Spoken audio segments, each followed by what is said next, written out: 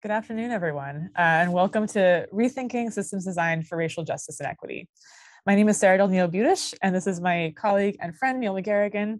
And we're both lecturers on law and clinical instructors at Harvard Law School, specifically at the Harvard Negotiation and Mediation Clinical Program, where I'm also assistant director.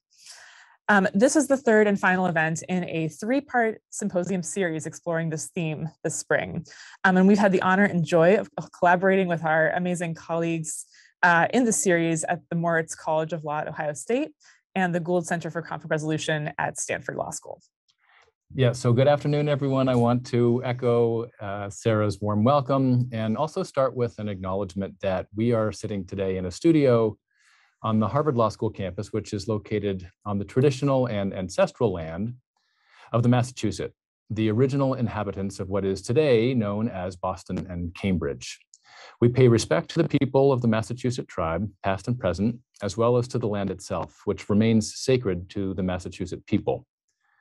The symposium today aims, and in the past two sessions as well, aims to center critical questions of racial justice and equity that are both grounded in the past and also forward-looking, and that call for also new perspectives and create space for broader inclusivity and push us to embrace complexity and nuance and sometimes discomfort. And so we hope that this event today and all three of the events together as part of a symposium series that is devoted to rethinking how we honor and address historical and ongoing justice in its own way helps to honor the Massachusetts people and this land. But this is not by no means the only land from which we collectively come together today. To give a sense of who's in our virtual room today, we have folks joining this event from across the country, from California to DC, Washington State to Illinois, Maryland, Georgia, Minnesota, North Carolina, Ohio, Michigan, Indiana, Hawaii, Missouri, Nebraska, Texas, and more, as well as Brazil, Japan, Israel, and Singapore. And we want to warmly welcome everyone who came. Our group also spans many roles and sectors in the audience today, including all levels of government, academia, legal practice, healthcare, nonprofit work, and conflict management and peace-building practice. So wherever you're joining us from and whatever has brought you to this moment, we're so glad you're here. And in just a minute, we will introduce the first panel, which will run until approximately 2:25, when we'll take a short break until 2:45 and welcome in the second panel. Before we close with a brief closing at about 4 o'clock. The speakers today have written pieces that will be published in a special double issue of Ohio State's Journal on Dispute Resolution. And those abstracts are available on Ohio State's website. And we will also post to the chat a little bit later in the session, a link to that part of the Ohio State website so you can access the abstracts yourself. And so just also want to say that we're super grateful to the students who work on that journal every day and have done all of the hard work of collecting and processing and getting the work from all of the authors that are speaking today into one place and for us all to be able to appreciate for posterity and into the upcoming journal edition. We're also grateful for many people at Harvard Law School who made this event possible today, including the amazing team from Learning Experience and Technology, who's running our tech, the facilities and catering teams for preparing the viewing room that we have here for students to come and tune in and engage with the event. And then last, but in always first, we want to acknowledge our colleague, Tracy Blanchard, HNMCP's program coordinator, without whom we could have not gotten to this moment today. So at this time, I'd like to hand it over to Rachel Viscomi. Rachel is our wonderful colleague who's the clinical professor of law, a clinical professor at law at Harvard Law School and the director of the Harvard Negotiation and Mediation Clinical Program. So I'll hand it over to you, Rachel. Thank you. It's my great pleasure to get to say hello and to welcome folks this morning, to add my welcome to Sarah and Neil's.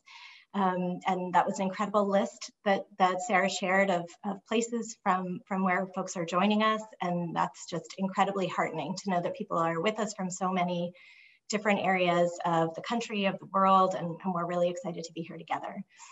So as someone whose role has been entirely to cheer this event on from the sidelines, best role ever, I just want to echo the thanks that Neil and Sarah have offered to all of the folks whose work has gone into making today's event a reality. And I want to really add to those thanks my deep appreciation and acknowledgement for all of the incredible work that Neil and Sarah have done. So the tireless commitment and dedication that they have shown to really trying to build an event that would honor the importance of the topic that it addresses has been inspiring. And so I have been deeply touched and very grateful to them, and really inspired and in awe of the work and the thoughtfulness and the colleagueship and the deep care that they've brought to trying to build this event for you and with you today.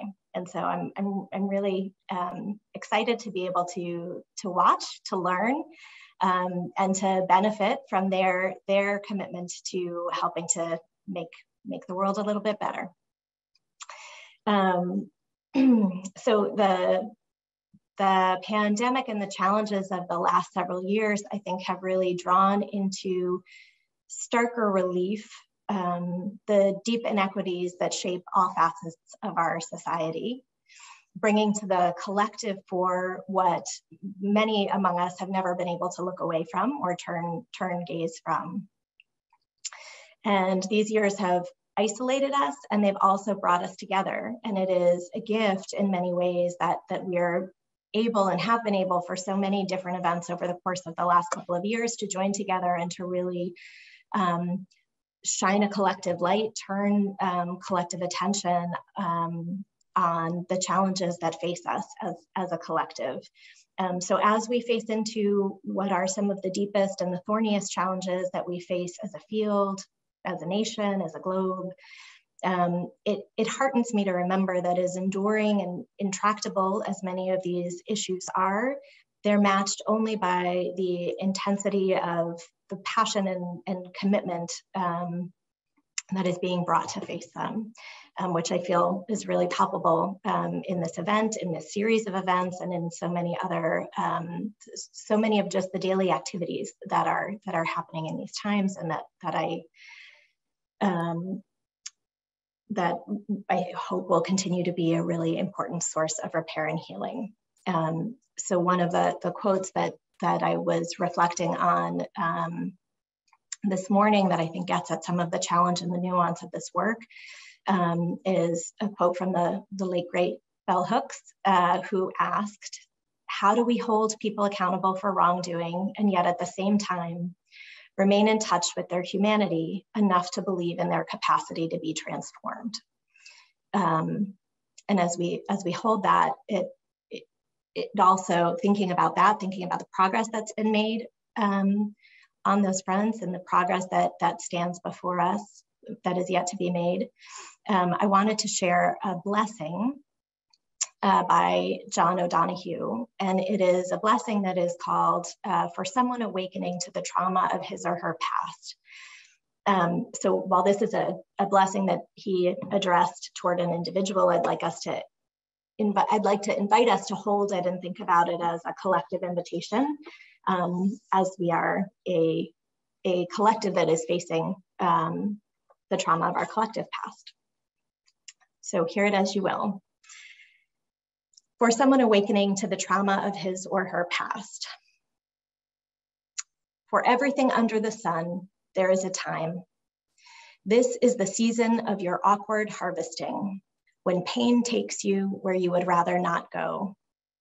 Through the white curtain of yesterdays to a place you had forgotten you knew from the inside out, and a time when that bitter tree was planted that has grown always invisibly beside you, and whose branches your awakened hands now long to disentangle from your heart. You are coming to see how your looking often darkened when you should have felt safe enough to fall toward love. How deep down your eyes were always owned by something that faced them through a dark fester of thorns, converting whoever came into a further figure of the wrong.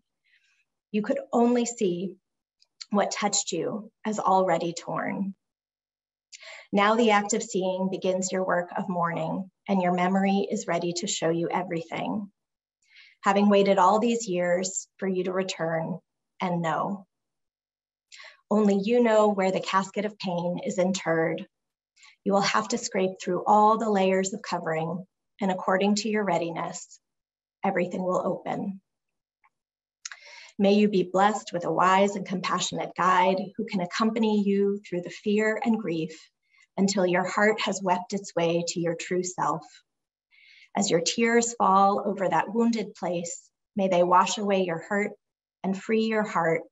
May your forgiveness still the hunger of the wound, so that for the first time, you can walk away from that place, reunited with your banished heart, now healed and freed, and feel the clear, free air bless your new face.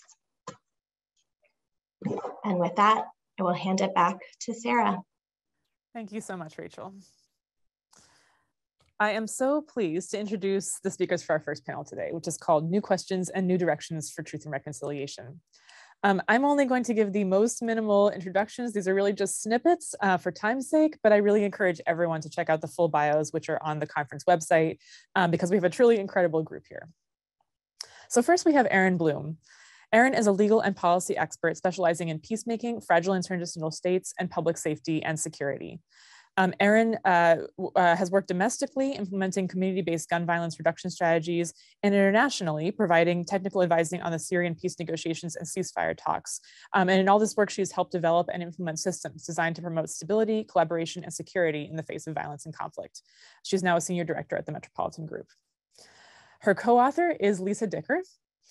Lisa is a clinical instructor at the Harvard Negotiation and Mediation Clinical Program and a lecturer in law at Harvard Law School. Lisa has deep international experience, having advised delegations to the Sudanese peace talks, the UN-led intra-Syrian peace process, and the Astana ceasefire talks for Syria. She has also counseled practitioners across the Middle East and North Africa, government and civil society actors in Tanzania, and local peace-building initiatives in Yemen. Next, we have Professor Sarah Cole, who is the Michael E. Moritz Chair of Alternative Dispute Resolution at the Ohio State Moritz College of Law. She is a distinguished and prolific contributor in her scholarship, teaching, and practice in ADR, having published numerous texts in the field, most recently discussions in dispute resolution, as well as the leading treatises in mediation and dispute resolution. She served on numerous arbitration panels and served as an advisory faculty member in the drafting of the Uniform Mediation Act. Professor Cole co-authored an article for this series with Gran Lum and Nancy Rogers. Next, we have Frank Dukes. Professor Dukes is a lecturer and Distinguished Institute Fellow at the Institute for Engagement and Negotiation at the University of Virginia School of Architecture. In his teaching, as well as his practice, he helps groups address complex public problems and conflicts through collaborative change projects around environment and land use, water, historic landscapes, community development, education, and health. In 2020, he was a member of the design team for UVA's award-winning Memorial to Enslaved Laborers. Professor Dukes co-authored a paper for this series with Dr. Selena Kozart. Professor Amy Schmitz is a professor and the John D. Verdrinko Baker and Hostetler Chair in Law at the Ohio State University Moritz College of Law. She's also affiliated with the Ohio State Program on Data Governance and the Divided Community Project. She's an expert in online dispute resolution, serving as a fellow at the National Center for Technology and Dispute Resolution, as well as the co-chair of the ABA Technology Committee of the Dispute Resolution Section and the ODR Task Force. She also hosts the Arbitration Conversation, a podcast that recently reached over 100 episodes. Her co-author is Oladeji Tiamiyu. Oladeji is a clinical fellow at the Harvard Negotiation and Mediation Clinical Program. Prior to joining HNMCP, Oladeji was an online dispute resolution fellow at the Resolution Systems Institute in Chicago, where he helped in developing a pilot online dispute resolution program for family law disputes. Oladeji has also worked with the Truth and Reconciliation Commission and Constitutional Review Commission in the Gambia, and he has experience as a teacher and community organizer. He's a fellow podcaster, hosting Convergence, an original podcast on the intersection between technology and dispute resolution. Our moderator for this conversation today is Aminta Awesome. Aminta is a lecturer on law and clinical instructor in the International Human Rights Clinic at Harvard Law School, where she supervises projects focused on equality, inclusion, and economic and social rights. In addition to research on socioeconomic rights, she has interests in human rights diplomacy, the role of identity in advocacy, and symbioses between civil and human rights movements. Aminta previously served as a human rights officer at the United Nations, where she supported the subcommittee on prevention of torture and the special rapporteurs of the Human Rights Council in fact-finding, advocacy, and training in Africa, Latin America, Southeast Asia, and Europe. We are so honored to have you all here today. This is an amazing conversation, and I'm going to hand it off to Aminta to kick it off. Thank you so much, Sarah. And I want to say hello to everyone and hi from the viewing room that we have for this event at Harvard Law School. As Sarah said, my name is Aminta Awesome, and I'm a clinical instructor at the International Human Rights Clinic here at Harvard. As Sarah mentioned, I will serve as moderator for today's first panel, which is entitled New Directions and New Questions for Truth and Reconciliation. And this panel is really focused on drawing out lessons from truth and reconciliation efforts and other efforts that could be applied to initiatives aimed at advancing racial justice here in the United States. I'm delighted to be able to facilitate a conversation between these 6 incredible scholars and practitioners who've played crucial roles designing, engaging, and observing a range of initiatives established to account for past injustice or to facilitate social change. Thanks to all the panelists for sharing your research and insights today. The format that today's conversation will take is that of a moderated discussion, where I will start us off with a few questions to the panelists, and then we'll turn to questions from all of those who are following along with us virtually and here on campus. So for those who are following both in the room and online, we're asking that you submit your questions through the Zoom Q&A function. We also have note cards here in the classroom created specifically for this panel. So feel free to submit your questions and comments at any point in the discussion, and we'll do our best to incorporate as many of the interventions as we can. Okay, so getting us started, I'd like to start us off with a question that allows us to kind of foreground the organizing assumptions of the conversation, acknowledging that the session is titled New Directions and New Questions for Truth and Reconciliation. The title itself gives us a hint as to the types of systems that could be established to advance racial justice. We know that a truth and reconciliation mechanism, for example, is one model for pursuing truth and equity. However, it's not the only model.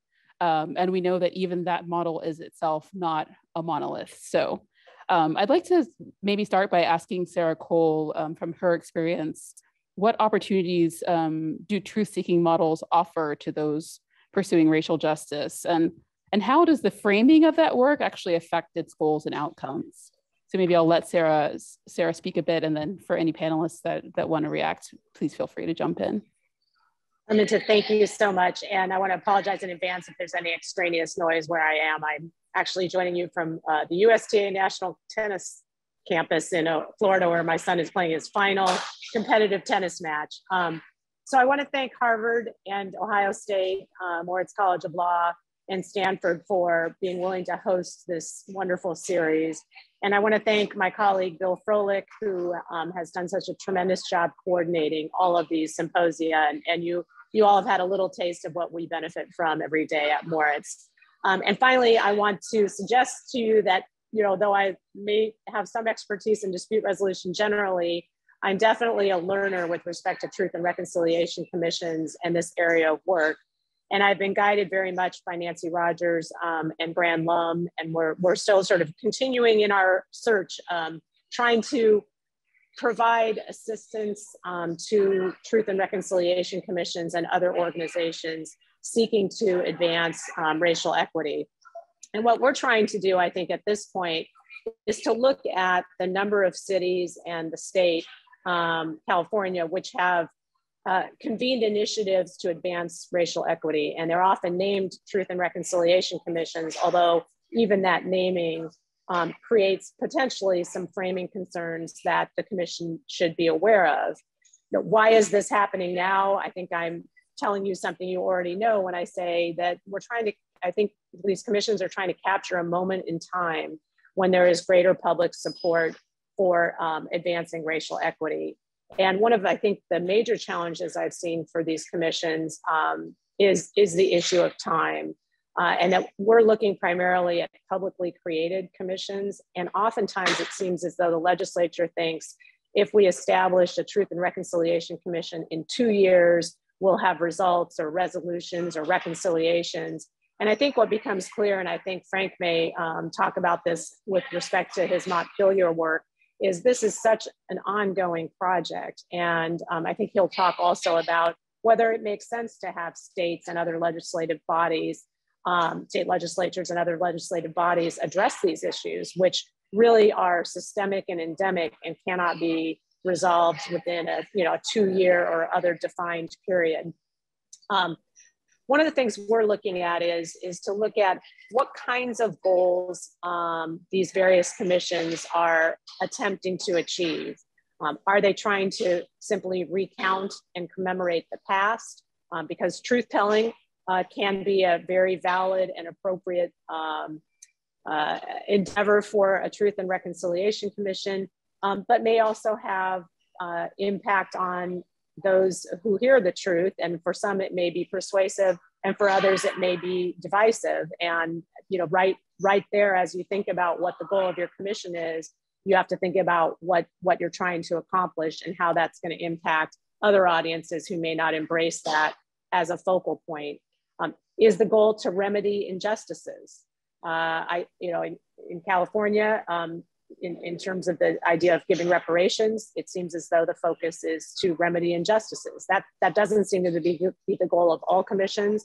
And again, raises the question of, are you creating a big tent in which all are going to be interested in participating, or are you focusing on the group who have suffered the injuries? Is it about achieving mutual understanding? Is it about bringing about major changes that improve racial equity across the board, in which case you're going to need so much more buy-in with respect to the focus of the commission? So what we're trying to look at is how framing the goals and framing the acts or focal points for a commission can impact the outcomes and the process itself. And we are starting by looking at just what is framing. Framing defined is a process of creating a structure designed to facilitate discussion and resolution of an issue. And we're looking at various disciplines that use framing. One close to my heart is mediation. And those of you who are mediators know that the framing and mediation, though it may have something to offer Truth and Reconciliation Commissions, is a bit sort of narrow in that mediators really try to frame towards the future. In fact, they reframe the words of those telling their stories in ways that may be problematic, but with the underlying goal of resolution, that the mediators are not thinking so much about how their reframing may impact those who are speaking and maybe oppress or anger those who they are reframing, but they're thinking about their goal of ultimate resolution of the dispute in front of them. And so we're going to think a little bit about how that reframing that a mediator does can be helpful in Truth and Reconciliation Commissions, but recognizing that it may be only of value when the focus of the Truth and Reconciliation Commission is on moving forward and not worrying so much or acknowledging past racial injustices. So we're going to look at framing from a variety of different perspectives. And I think what we discovered, and Nancy mentioned at the last symposium, was that nobody has the answer for this. There is no off-the-shelf advice, but perhaps some wisdom that can be gleaned. And Aminta, I don't want to go on too long, but let me briefly mention the New York City Racial Justice Commission, which is really working hard and over a great deal of time, trying to come up with a framing that brings more folks into the tent and hopefully is the kind of framing that will create lasting change, at least within New York City. And some of the techniques they've used, which we're going to explore in greater depth in the paper, are that they were consultative. They solicited and considered the views of the public and of experts. They focused on using inclusive language. They talk about the proposals in their report aim to shift direction of government to better represent the values of New Yorkers. So trying to create a big tent to bring folks in. Yet they also chose some language that might be perceived as charged. They used words like phrases like structural racism, words like equity, but rejected phrases like critical race theory or reparations. And so they're trying to make some intentional choices, which I think they hope will bring in more voices and more folks who are willing to listen. But they're making some intentional choices, which will be and are very interesting to study. So I'll stop there for a moment and see if others wanted to chime in on this topic. Thanks so much, Sarah. And I feel like there's so much food for thought there about time and whether the mechanism is sort of forward-looking, whether the goal is to look backwards, whether it's some combination of the two. And you had a lot there about the idea of having a big tent consultative process, or something that's more narrowly tailored perhaps to people who've been victims of racial injustice. And that actually brings me to my second question. So maybe I'll turn to that question before bringing in other panelists. A lot of scholarship on truth and reconciliation commissions, at least in the international sphere, which I'm more familiar with, has pointed to the democratizing potential of the initiatives as compared to other types of forums. For example, truth-seeking processes are thought to enable many different voices to participate in dialogue about justice and social change. On the other hand, we know from our friends who study critical legal studies, for example, that systems for establishing truth and justice are, they're human creations. So they have our humanity kind of baked into them. And that may mean that mechanisms which are designed to pursue justice may have historical injustices that kind of color the work that they're doing. And so I know that both Amy and Lisa, your pieces have touched on different aspects of this, about different interests and about different sort of power imbalances among participants in these kind of initiatives. So maybe we'll start with Amy and then go to Lisa. Are there concerns you have that are kind of in this regard? What kind of considerations should be kept in mind for addressing either past exclusion or power imbalances or other considerations that might be within this sort of topic? Amy. Yeah, thank you. So, and I thank you to everyone. Again, I say thank you for this wonderful just series. Has been amazing. I'm so happy to be part of it.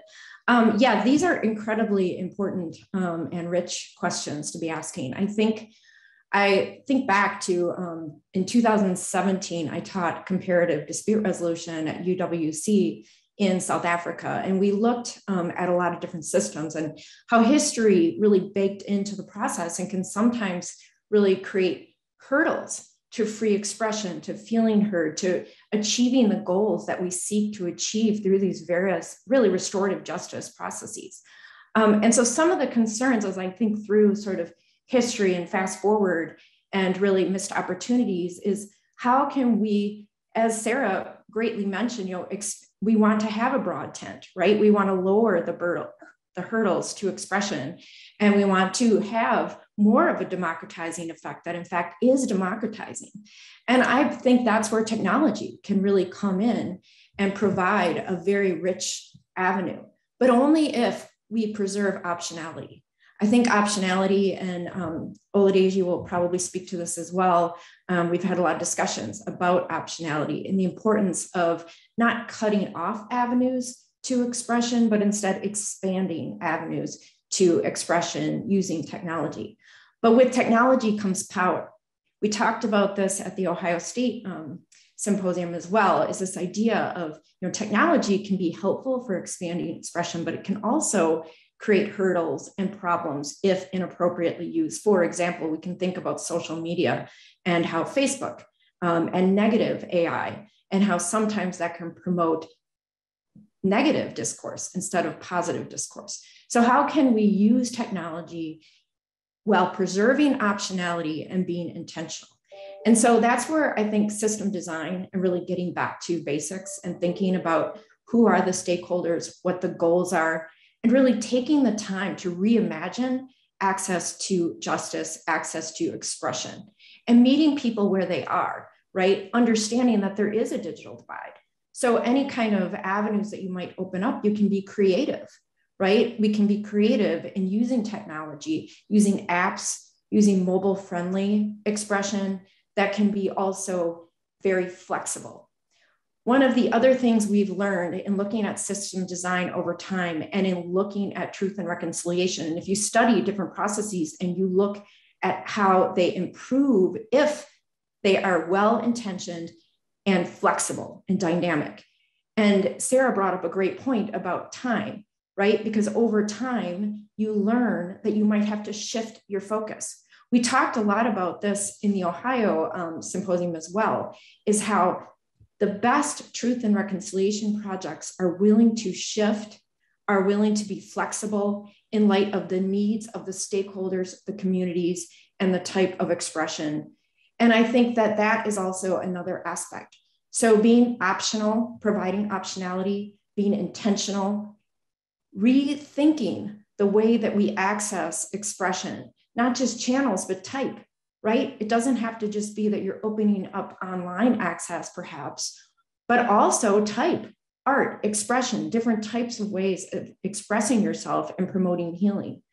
I think there's a lot there that we have not really truly uncovered in racial justice. And I'm really hopeful that through this symposium, we can be forward thinking and be creative in the way that we consider using online processes and using technology in an ethical manner, and thinking about different ways that we can promote positive discussions.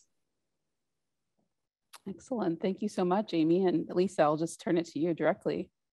Yeah, excellent. And I think that like Amy and others, Erin and I come from a comparative lens on transitional justice. As you heard in our introductions, most of our work has been internationally and working in a global context. And so there's a number of considerations that we typically keep in mind, both in our research and in our practical work when establishing a transitional justice system. And I frame them as considerations because they're questions usually, not answers, as far as how not to replicate harm in any given context, since there's no one size fits all approach. I think one of the first things that comes to mind to me in my work is like, who has the power of designing and implementing the system? Is it the harmed community, or is it primarily those who are trying to protect their power or have a vested interest in a specific outcome that shields them from accountability or from having to reform themselves or their actions in some way? I think echoing Sarah as well, like thinking through how we're framing the system. Most truth-seeking mechanisms that are successful globally do begin with the assumption and the premise that harm has been done. So it's not harmed communities trying to persuade others through the mechanisms that they have been harmed, which can replicate harm. And it is especially in a manner in which if those also participating in the system deny that harm has occurred, although it is more democratized with a large 10 approach, it can actually replicate harm as well if there's the denial of what has occurred. So mechanisms often begin with a premise of there has been harmed, but then there has been harm rather, but then their focus is in defining the scope and nuances of the harm, as well as next steps as a society that can try to remedy it, which kind of leads to the next point as well, which is that typically truth-seeking mechanisms lead into definite next steps. If the purpose has been to simply establish a historical narrative, and I say simply, but that's typically not that simple, then there needs to be buy-in to that narrative writ large. But oftentimes also truth-seeking mechanisms are leading into the other pillars of transitional justice. They're not done in isolation, such as publishing reports that are emphasizing guarantees of non-recurrence, such as institutional reforms, or promoting accountability, whether that's through prosecutions or other forms of accountability, or recommending reparations programs, individual, collective, memorialization, et cetera. And so one thing that we watch out for in global contexts on areas to not replicate harm is stopping short after truth-seeking itself and kind of saying that it's done at that point, but rather it has unearthed the harms, the scope, the nuances of it, and typically identified what should be done next in order to move forward as a society. And then I think also something that we want to keep in mind is sometimes implementation inadvertently replicates harms. For instance, if certain categories of individuals are left out of the mechanisms completely unintentionally. So for instance, in a lot of global contexts, large truth-seeking mechanisms, whether it's a truth commission or otherwise, are held in large urban areas. That leaves out a lot of rural, remote, or indigenous communities that are unable to access them. And so looping back to Amy's point, thinking of ways in which we can reach folks in a multi-door courthouse kind of setting, even in transitional justice approaches, so that we're able to spread the reach and not advertently or inadvertently recreate harms. Excellent. Thank you so much for those insights. A lot of food for thought there, and a lot, I think, that ties into the past symposia in the series on the theme of intentionality and really the connection between the mission of a mechanism or a forum or initiative and the process and procedure of how that unfolds. I think there's a lot to be said about the need to tailor the design to the goals. And I know that many of the panelists have a lot of insight in this area, but I'd like to start with maybe asking Frank and Oladeji from your own experiences in research about insights you might have into how processes and outcomes connect. Are there actually observations you've made about the modalities of past truth-seeking efforts that could be applied to future racial justice initiatives? Maybe I'll turn to Frank first, and then Oladeji, feel free to jump right in after Frank gives his contribution. Thanks, Amita, and thanks everybody for being here. I've really enjoyed the first two sessions and the first two. It's so tempting just to jump into what you all have already been talking about, but I will follow the question, which is informed certainly by a lot of reading, but also as a mediator, facilitator, a lot of hands-on experience, which I'm going to mostly talk about. And my experience in large part working in collaboration with my co-author, Selena Kozart, who spoke at the second session. And we've done quite a bit of work together. And then also observing Greensboro and actually helping out a little bit at the end of their truth and reconciliation process. And thinking, one of the things you said, Sarah, the sort of endurance or, a couple of years, when we brought Nelson and Joyce Johnson, who were the driving force behind Greensboro, up to Charlottesville. And that was one of the things they told us, that the time commitment has to go beyond a year, 2 years, 3 years, 4 years. Their commission ended in 2004. They're still implementing the recommendations that they had from it. And it took them probably 15 years to actually create that commission as well. So one of the lessons from that is not patience per se, but an enduring commitment. The idea that the changes aren't going to happen all at once, but that if we keep that commitment, that the change is in fact possible. I think our focus, I'm going to actually first show a slide, just drawing on some of the experience from Charlottesville.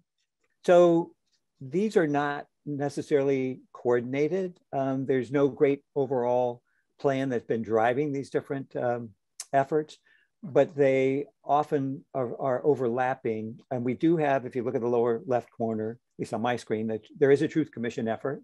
And that's been 3.5 years of planning to create a Truth Commission. We don't actually call it reconciliation. Part of the reason for that is the question that we ask ourselves: how can you reconcile a relationship that was never the type of relationship that you wanted to exist before? So we're talking about systemic transformation and reparations. We look at institutions, the Jefferson School, the institutionalizing of an African-American Heritage Center being key to all of that. The University of Virginia creating an equity center to see whether or not we can actually not be extracting always from the community, but actually in authentic partnership with the community. We've had a number of descendants groups now that have been forming, University of Virginia descendants groups, Monticello, Highland, Montpelier, all presidential homes, speaker series that a lot of people have had also. And I think the landscape too, we had the Blue Ribbon Commission that I served on that was charged with changing the way that we talk about race and creating a deeper understanding of that. And then pilgrimage that we've taken 2018 in Montgomery for the lynching effort. We're doing another one this year as well. So I'm drawing from the personal experiences, both as a community member active in these, but also as a third-party facilitator and mediator. And one of the things that this project has allowed us to do, Selena and I, to be able to do, is actually we've had many, many conversations about what are the lessons that we're having from here. And some of those, even though we come from different backgrounds, we actually do bring similar ways of thinking and being and acting to this work. So I think a key element of learning is this commitment to learning about the ongoing harms of white supremacy culture and anti-Blackness, and understanding the historical frame of these harms and not being afraid to name that, allowing for that to actually become normalized as part of the conversation. And that the white supremacy culture provides a really powerful lens for understanding a broad array of historical harms, even as we need to drill down further to specific elements, colonialism, anti-Blackness, misogyny, anti-Semitism, anti-immigrant. I think also a willingness to see people in community both as individuals who deserve care and kindness and a willingness to listen and understand their views, but also as they're located within systems and structures that mean a need for differential treatment on the basis of their situation. I really love John Powell's framing of this at the last session, targeted universalism, and really I've been playing around in conversations with people about that. I think the idea that positive change is possible given the right set of tools, and what we've come up with over the last 15 years since we first began working on in Charlottesville with the university and created what became the University and Community Action for Racial Equity. What we're naming equity as both a goal of the outcome, but also an element of the process. So to have an equitable collaborative process, we need, first of all, to be trauma informed, to be able to address the harms that have done and to be able to have effective conversations, understanding that the trauma impacts the way people can participate. That it needs to be truth seeking, and that can be many different dimensions of that. It needs to be inclusive, and inclusive doesn't just mean everybody's welcome. It means looking at the identities that are present there and saying, I see those identities. I want to understand more about those identities. And what is it about your identities that would have you participate in this? And how can we make it welcome for you? Responsive to people that are participating. And then the idea, and as a mediator and facilitator, deliberative. The deliberative process means that we are coming in understanding that yes, we will maintain our core values, but we have something to learn, and I can learn from you and I can learn from the others, and something different to understand as part of that. And then not, in echoing, sorry, not, there's no one process that can be replicated everywhere, right? We need to be adapting to our own circumstances and adapting as change is taking place. So I think also a recognition that some people mistake their need for belonging as a desire for exclusive ownership and control, and that our work fundamentally is about moving to belonging and shared ownership and control from that.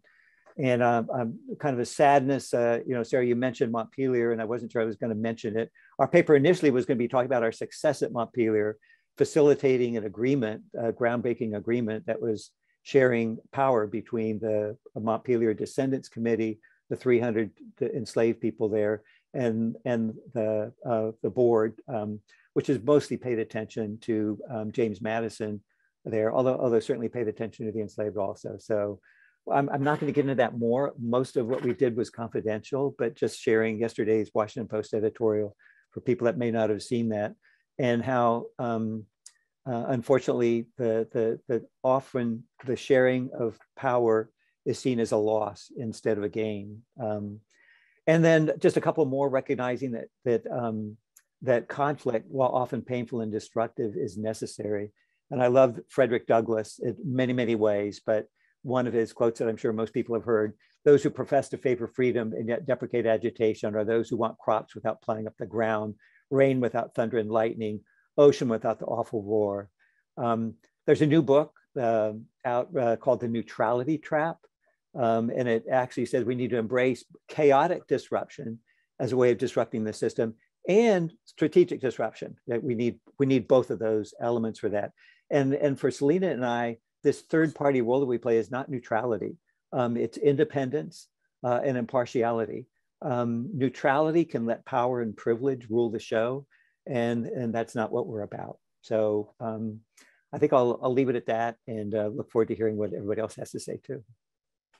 Thank you, Frank. And I think one of the first points that you made was that I would love to actually hear from other panelists the response to some of the other conversations, and I'm sure that sparked some ideas.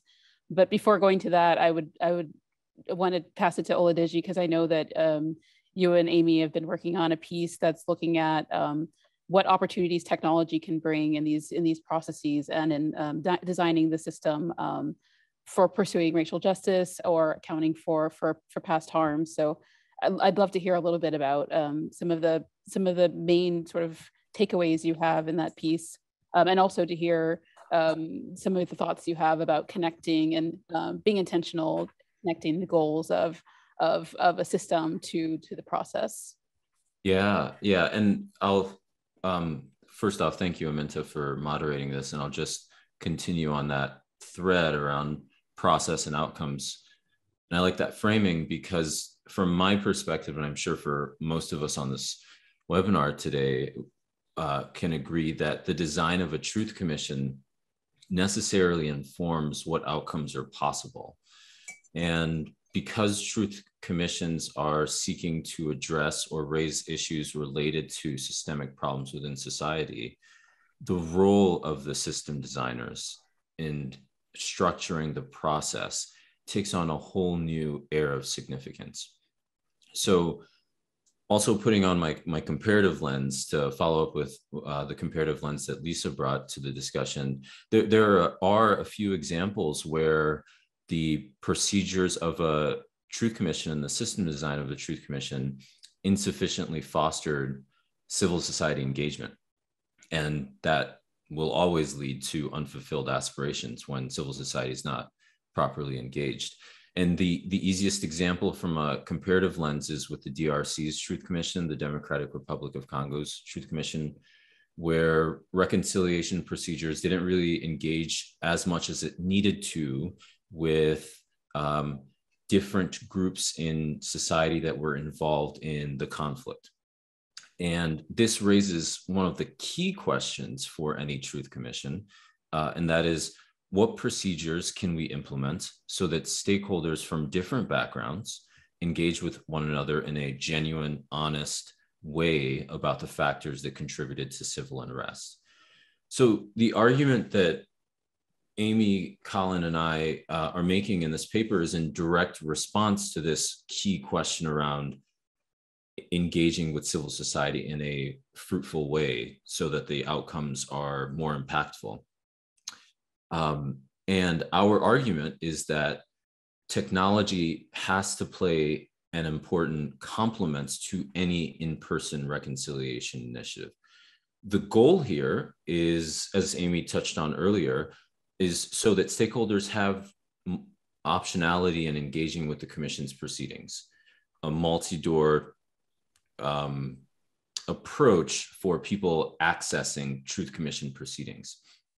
And secondly, using technology to complement in-person processes, the aspiration is to expand the group of stakeholders that can actually participate, recognizing that so many groups in our, certainly within America, are accustomed to engaging both on challenging subjects and intimate subjects in digital online spaces, right? So thinking concretely about how we can bring that expectation that many in our communities have for digital spaces, bringing that into a truth commission so that it can complement in-person proceedings. And we are beginning to see, I would say, the start of truth commissions thinking really creatively and concretely about how to incorporate technology in the system design. Going back to the comparative lens, we've seen in the Gambia, for instance, which recently finished its Truth Commission's proceedings in 2021, every hearing that was conducted by the Truth Commission was live streamed. And the explicit aspiration was for a wider group of people to have a shared understanding of the historical events that contributed to the country's crisis. And these live streamed hearings serve to complement in-person proceedings. In the Gambia, they actually called it village dialogues, where community elders would facilitate in-person conversations to reflect on information that was shared in the live streamed hearings. So we're still in the early innings, I would say, of how truth commissions are exploring the use of technology to complement in-person proceedings. The argument we're making is just that when we think creatively and constructively around how technology can complement this, more groups will be able to participate, and they'll also be able to do so in a much more comfortable way than having to go to a physical location as the only option for engaging with truth commissions. So that's in a sum, that's the main argument our paper is trying to make, and I'll leave it to you, Aminta. Great, thank you for sharing so much rich experience from the comparative lens and sort of bringing in our understanding of how how technology can complement and not sort of replace the in-person engagement that's so necessary for these dialogues. I just wanted to give a quick reminder to those of you watching and listening that we are actually accepting some questions via the Zoom Q&A function. So please feel free at any point. I'm hoping to turn to those questions soon. But first, I want to actually give the panelists a chance if you wanted to address any of the questions that came up before, because I know there's a lot of rich experience here from Frank, your experience at Charlottesville, Sarah talking about the work that's going on in New York, and then Lisa and Aaron, very rich comparative perspectives from the international field. I'm just going to give Aaron a quick chance in case she wants to jump in, because I know that I'm speaking of inclusivity, I'm recognizing that her voice hasn't been able to come in yet, and then maybe we can go to Sarah. I saw that you're also have something to say on an earlier point. Aaron, feel free to add any reflections that have come to your mind so far. Yeah, absolutely, and thank you all so much, and Amita for facilitating this. So I have very much in agreement with everything that's being said already.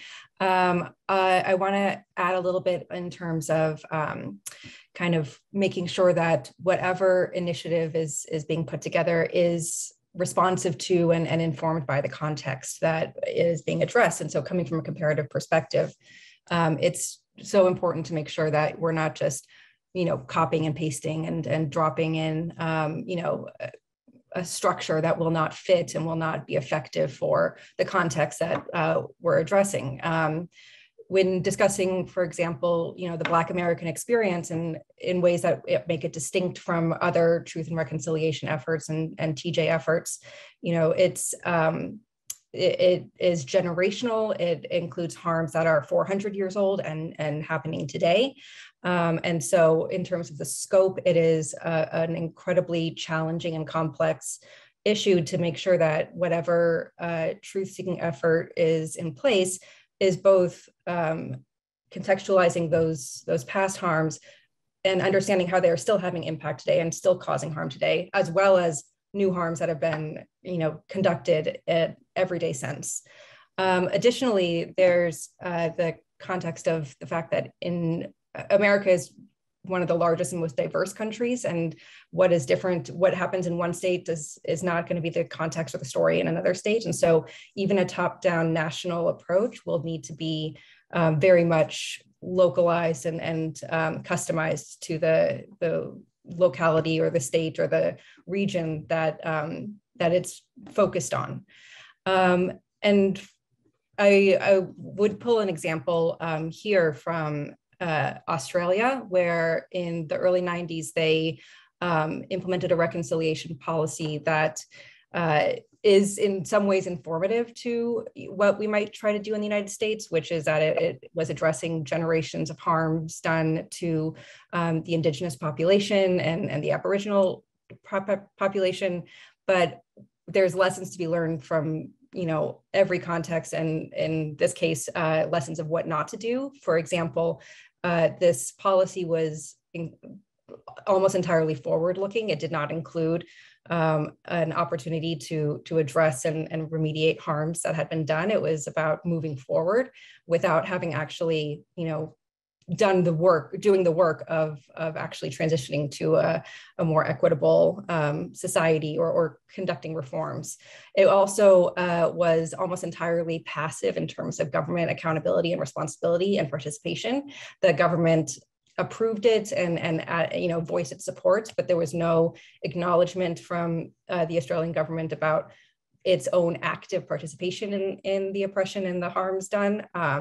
And it was also a very individualized and private focus. And so this is getting back to Lisa's point also about making sure that whatever system is, or whatever effort is put into place is not putting the onus on those who are harmed and those who are still suffering and are likely, experiencing fewer resources and less access to power, making them responsible for pursuing and gaining their own justice. And so an individualized and private focus removes that systemic accountability and systemic responsibility. So yeah, thank you for giving me an opportunity to just kind of like address those pieces, and I'll throw it to the group. Thanks so much, Erin.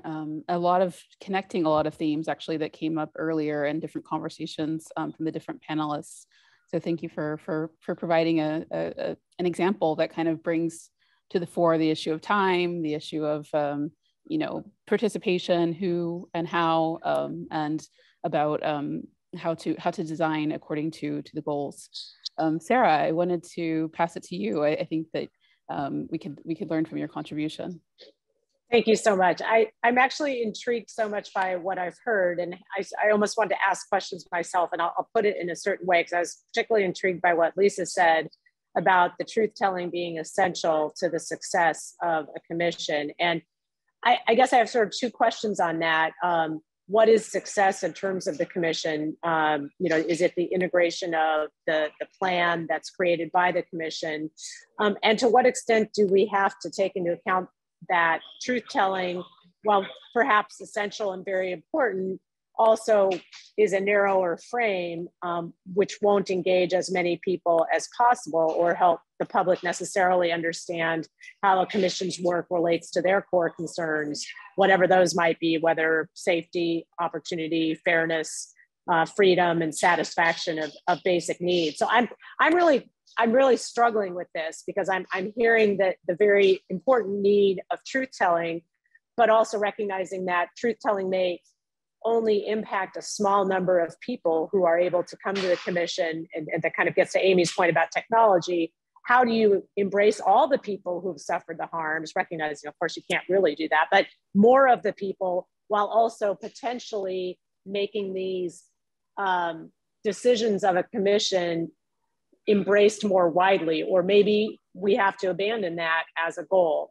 So I'm kind of commenting / questioning here. Yes, I don't know, Lisa, if you have any thoughts to just quickly respond. Sure. I'll start with, it is tough, and I don't think that any country has totally figured this out yet. I think that the one thing that a lot of global contacts have done is make commitments to the report that is issued by the Truth Commission prior to that report being issued, and saying we will implement and adopt this regardless of what it says. And so that way there doesn't have to be the post hoc advocacy for it. And so even if some and there's buy-in from the institutions and sometimes generally the public, but through elected officials to the plan prior to. So even if some of the recommendations are things that strip power from certain institutions or reforms that people push back from, there was buy-in to the process, which then assists in the outcomes moving forward, as opposed to a report being issued, recommendations being made, and then trying to get buy-in to them afterwards. And so kind of moving that buy-in. That said, there are few Truth Commission reports anywhere in the world that have been implemented in their full degree. Oftentimes things do get dropped from them. Because of then the politicization of the report itself, although there seems to be, if there was more buy-in on the front end, at least somewhat more implementation on the back end. And then I think too, there seems to be a global challenge around defining who is coming to the Truth Commission for what reason? Like, are you defining the role of folks from a harmed community and defining the scope of the harmed community that's coming to give testimony to a Truth Commission or participate in dialogue as a different role than when perpetrators come, or when those who are involved in institutions come, or who are essentially in a quote unquote bystander role, but are not part of an institution that's being implicated, aren't being implicated individually, and aren't part of the harmed community coming? And is that testimony being used in a different manner? So yes, I don't think that there's a full response on that, but that they're trying to grapple with how do we include a lot of voices, but then also ensure that the outcomes are there's buy-in to them, even if it's something that those in power or those who are holding power in certain ways don't like. Very interesting. Great. Thank you, Lisa. And that actually brings me to a couple of questions that I see in the Q&A of the chat from Zoom from some of our online attendees, which they're actually questions that maybe speak to this larger theme of wanting to balance inclusivity, broadness, with the desire to respond to particular harms, and have a process that keeps moving.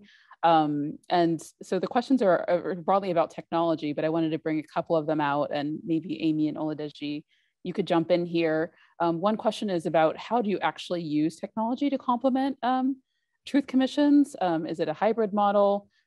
Especially in communities where you might have people who don't have stable internet access or have different levels of access to technology. How do you tackle that issue? How do you make sure that participants who are maybe not present in person have an equal level of participation as others? And then another question that came from another attendee was about just explaining more about this concept of optionality and its potential contribution. So maybe I'll hand it to you both, and then we'll circle back to other panelists to complement some of the discussion we've had before. Great. So if that's okay, I'll start, and then Oladeji, you can jump in, or either way. So just beginning with sort of the idea of optionality, you know, in the world of online dispute resolution, there's been a lot of debates because in some programs, it's actually you're required to try and that almost becomes a sole channel. And we are not advocating for that. Instead, optionality, meaning the multi-door courthouse, the idea that you allow for many different ways to express yourself and to provide your input and to provide expression. And some of this comes from very deep research that has been done in the areas of family and consumer law as well, because it's, as we have learned during the pandemic, that in a lot of ways, being able to communicate through online channels, it's cheaper, it's easier, it's more flexible, and it can be more comfortable. The other piece that I think is overlooked sometimes is the idea that psychologically, one can feel safer behind their own cell phone, for example, and not having to be in the same room.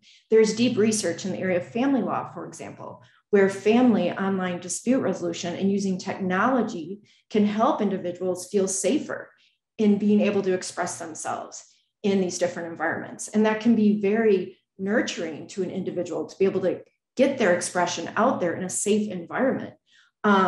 But it also, of course, comes with challenges. I love the question noting about the hybrid model, and absolutely, there's a concern that those in the room are going to have more power than those who are perhaps participating through other online mechanisms. And I think there are ways to sort of deal with those issues.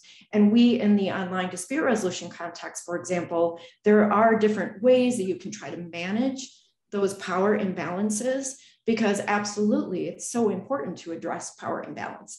And in the paper, we do go into some concrete ideas about using ethical means and thinking about different ethical standards that have already been proposed actually in the use of technology for conflict prevention and resolution and restorative justice. And this also, a lot of the same ideas and lessons can flow into truth and reconciliation. And I think at the end of the day, when we think about optionality and we think about sort of system design, goals, stakeholders, you know, in the world of dispute resolution, we talk a lot about fitting the forum to the fuss. I invite you to fit the tech to the fuss. And I think in this way, we can be very intentional in sort of preserving both the in-person and the online aspects. But I think it's a challenge, and definitely we have to be creative. We have to work together in order to make sure that we promote this in a way that does address those power imbalances, because those are very real concerns. I love that question. And perhaps Oladeji wants, and I just want to add one more piece to that, human-centric design. So whenever you do use technology, it is absolutely essential to remember these are humans. And maybe Oladeji wants to speak more to that issue. We've had so many good discussions in writing our paper, so I don't want to usurp all the time. Oladeji, please. I'm always enthralled by your ideas, Amy. So I think there's a close connection between this question and Sarah's question around how do we define success? Because the role that technology could have and should have really depends on what the objectives of a truth commission is. And we could frame it, maybe just from my perspective, we could frame it from three routes of success. One is healing, right? Another is recognition, which sometimes overlaps with healing, but not all the time, right? So having others recognize and understand what you've been through versus from within your community or within yourself coming to terms and moving on after the healing has been done through storytelling. And the third is policy changes, right? These are three different camps of what success could be within a truth commission. So the role that technology can and should have really depends on how we're defining success. If it is healing and recognition, I think having groups being able to engage with a truth commission and tell their own stories on their own terms from wherever they would like to be versus having to go into a formal government or civil society connected building to talk about their stories, right? Those are two big branches. And so there are groups of people who would prefer, I'm enjoying being on Zoom right now from the comfort of my home. It looks like I'm in a forest, but this is my home. And there's a lot of comfort that comes from that. Others could feel that same way. And I think there are a lot of surveys that are exploring right now all that's transpired during the pandemic, and especially in terms of how people engage with the court systems and government institutions remotely during the pandemic. And some of these results are showing that people are comfortable, right? We've gotten adjusted to being in our homes or being in a co-working shared space WeWork style model. And the role that technology can have if you're seeking out healing is simply that folks, you bring the technology to the people based on their limitations, obviously, so that they can tell their stories instead of having to go to a formal location to tell their stories.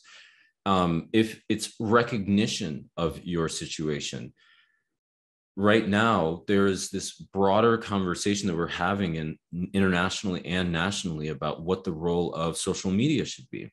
How do we design social media so that people can have fruitful and difficult conversations? It's not easy. It's not easy. And when you have something that is not under a model where shareholders have primacy and the objective of this online forum or social media platform is to bring people together, I think that changes what is possible within social media. And all we've seen so far is a privatized version of social media where everything is focused on the value you can generate for shareholders.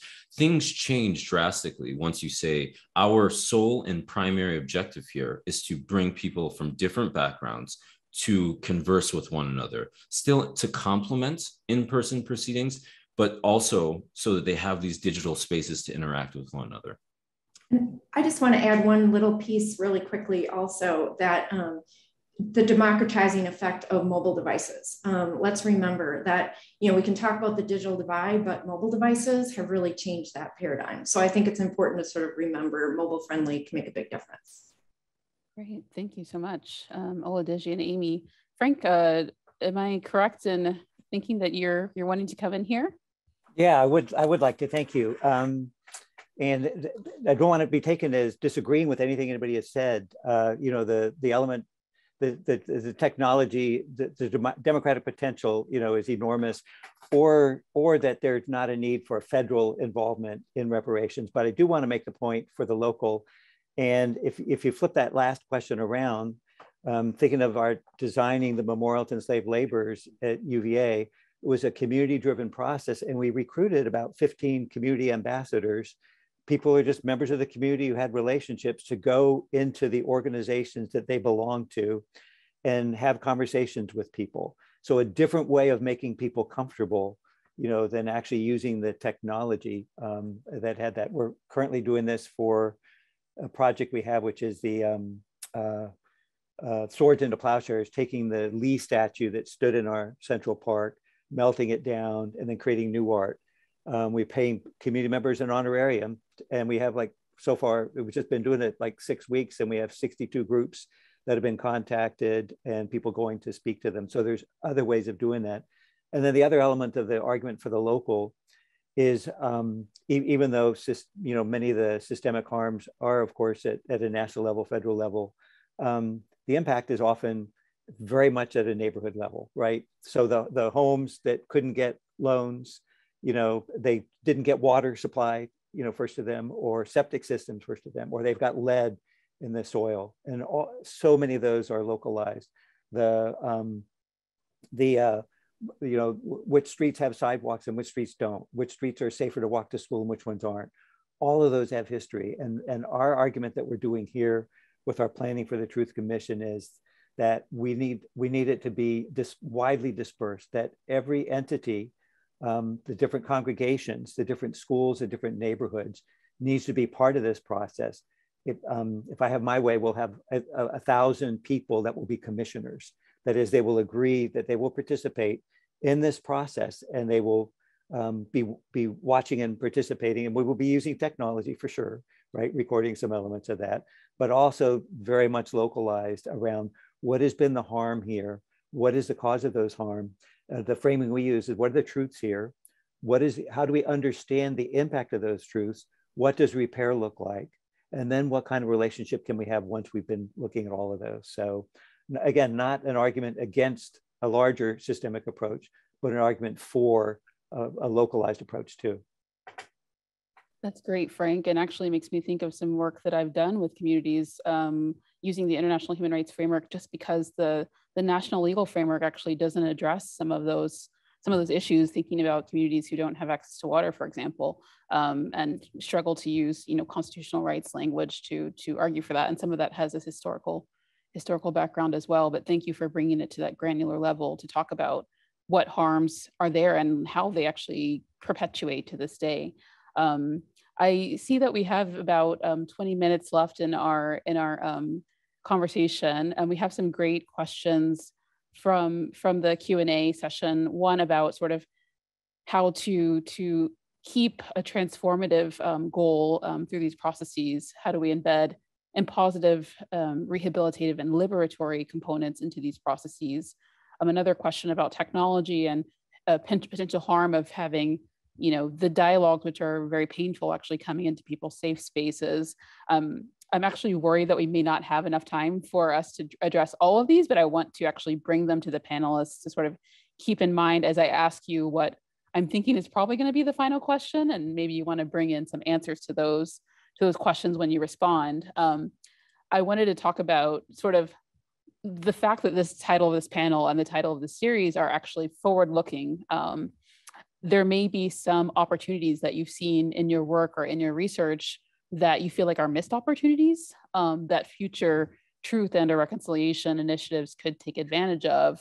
And also just with the idea of future as inspiration, what is the future that you would want to see of this work? And I would like to go to each of the panelists. This is why I want to make sure we have enough time to go through this.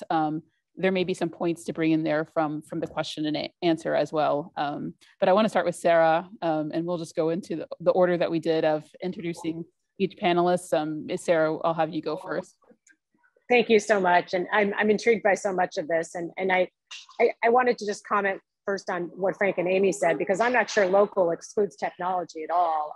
And I'm becoming more and more enamored with the concept of focusing on more local issues, when I see that most of the state or even large city reconciliation efforts just seem to have these time limits on them that make them unlikely to be fruitful in terms of implementing, as Lisa was commenting, whatever the plan is that the commission or institution adopts. So I'm I'm thinking the technology would still embrace so many more people in the process who maybe don't really want to leave their houses and like to have, a background like Oladeji's instead of wherever they're living. So anyway, but one thing I was thinking about with respect to that is just to what extent can we develop task forces, or is it even worthwhile to have a task force that would create, would embrace more people? And I know I haven't heard a lot of support for the notion of having these types of commissions without the opportunity for truth telling. And I'm not suggesting that, but instead of framing the goals as an opportunity to tell one story, even though that might be part of it, that the initiative might be framed as broader than simply racial equity. Not that racial equity is at all simple, but that it's a focus on embracing strong educational and healthcare opportunities for all, which would also in and of itself embrace some of the racial equity concerns. In some of the work that we've looked at least one specialist and economist said that his analysis was that racial inequity is a drain on community prosperity.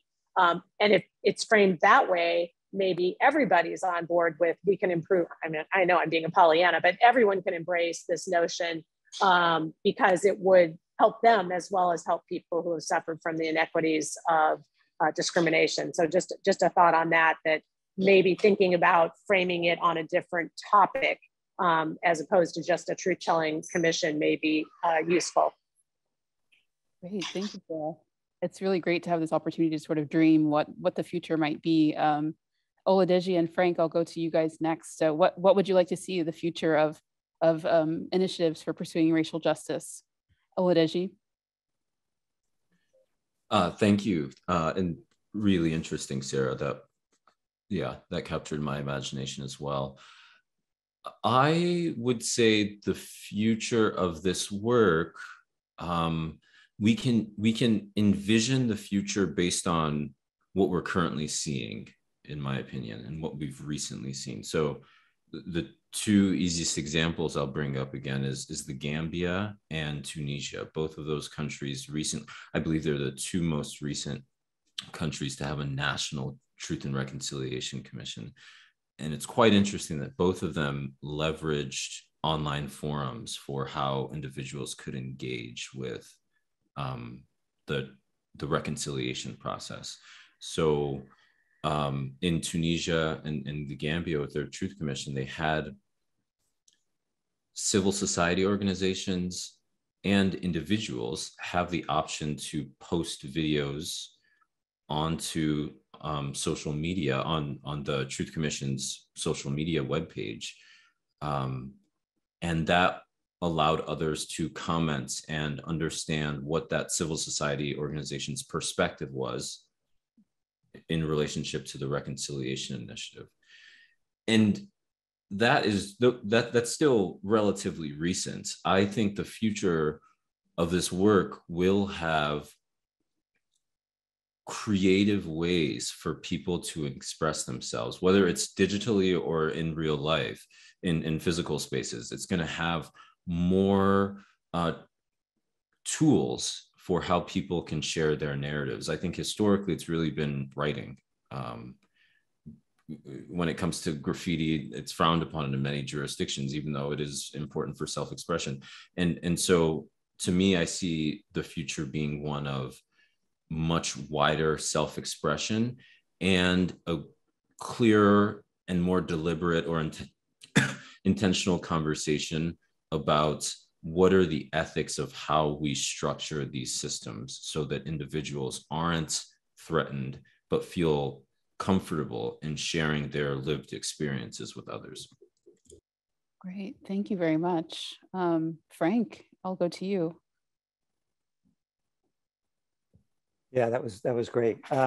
Such a big question. I think I'm going to limit mine for people that are working in conflict resolution, conflict transformation field, and that I would love to see people really consider what neutrality actually means and how harmful that concept actually can be to many communities who, the title of our paper is, I don't want any of that neutrality, is one of the participants, absolutely doesn't want us to do that. They want us to know that they want to know that we care for what they're doing, as opposed to this sort of blank. And when I'm working on environmental mediation, we don't go in saying, it's okay if this contamination stays there. No, we don't decide what's going to happen. But the same thing with the sort of elements of the lingering harm that we've had in our country. And I'm using white supremacy culture as a umbrella term, for all of those elements. I know there are other elements too, but that we need to be understanding that and recognizing that the past is not over. And wherever we're working, internationally, wherever we're working, that there's a past and that people don't forget, and that we need to address it. And we need to figure out a way that we can do what we do to be independent and impartial and to be walking with people together in this path without the sort of blanket of neutrality that unfortunately allows us to avoid doing some things that we really need to do. So. Thank you very much. Very, very wise comments there. Lisa and Amy, I think I'll go to you next. Are there missed opportunities that you've seen from your past work that you would like to see in the future? Lisa, I'll go to you first, and then we can circle back to Amy. Sure. I don't know that it's a missed opportunity, but I think it's one that the transitional justice field is currently grappling with. The transitional justice was originally, when it was conceived as a field about 40 years ago, it was really focused on justice post-transition. So there was a transition from armed conflict to a time of relative peace, or there was a transition in government, a regime change, et cetera, move to democracy, et cetera. And transitional justice was intended to be how to address widespread systemic harms and oppressions in that moment of transition. And yet I think we're seeing now this movement in the field to transitional justice without a transition. Harms are ongoing. There hasn't been large systemic change, but trying to use the mechanisms of transitional justice in order to be the transition from harm to not harm itself, as opposed to viewing it as an after effect. I think you see that in Canada, Australia, the US right now, trying to repurpose these mechanisms. And I think it's an open question on how effectively these will be adapted and what changes they will look like, even though we're looking at models and we're talking about today places like Tunisia, the Gambia, South Africa, et cetera. Those are in a different type of transition.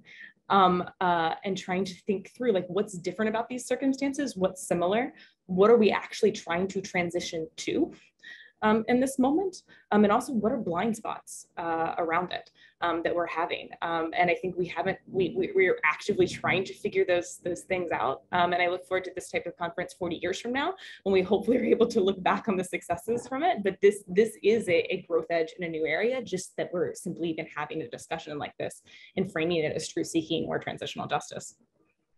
Great, thanks so much, Lisa. I think another thing that I'm taking away is that just this type of work requires some persistence and perseverance. It certainly isn't easy. And I think Frank's comments really speak to that and experiences, and as do many of your experiences as well. So thank you for bringing that into perspective. Amy. Yeah, I just want to build directly on blind spots, because I wasn't even sure which thing I wanted to say, because I have a lot of different thoughts. It's been such a fun conversation, but blind spots makes me really sort of brings home something I feel strongly about, which is breaking down silos, right? Reimagining the way that we design these processes, making sure that everyone, getting more people involved, more stakeholders involved in the actual design of the process with ethics at the core, because I feel all too often, if you look historically, many processes were created by lawyers, by people with the same background. They think about justice in a certain way. They think about processes in a certain way. But I think we have to be more creative, break down silos, allow for poetry, for music, for dance, for other types of expression that can be help toward healing. Thank you so much, Amy. And I mean, I think a lot of your conversations are actually bringing in visual images in my mind. So that's really great on the idea of rethinking and reimagining. Images are really actually coming to mind. I'm thinking of the graffiti, the dance. So thanks for sharing that. Erin, I'll give you our last word, not to put pressure on you, but oh boy. Even one morsel of a thing that you're thinking of could be the future of this work. Yeah, absolutely. So I think, everything that everyone has said has been spot on. In terms of kind of coming from a TJ, transitional justice lens, and seeing truth and reconciliation efforts largely being implemented kind of post-conflict or transition or political transition, there is this sense that there's like a closing window that you need to jump into before your opportunity ends to, put on a commission like this and address these harms. And so a movement away from the idea that there is any kind of statute of limitations, especially when it comes to these systemic systems of oppression that are continuing to, iterate harms and cause damage, that, there's no reason that you can't also address what was done generations or decades ago. And so, yeah, I think just kind of broadening that scope. Great, thanks so much. And as someone who's been in the transitional justice field and international work, I think I've learned a lot from understanding that it doesn't have to be actually after a transition, that it could be about the harms that are ongoing now. So thank you so much to all of the panelists for this very fruitful conversation. I wish we had another hour, another day to keep talking and learning from each other, but we're coming to our conclusion point. So I'd like to thank you all, Erin Bloom, Sarah Cole, Lisa Dicker, Frank Dukes, Amy Schmitz, and Oladeji Timayu. Thank you so much for all of your contributions and sharing your work and wisdom in this panel today.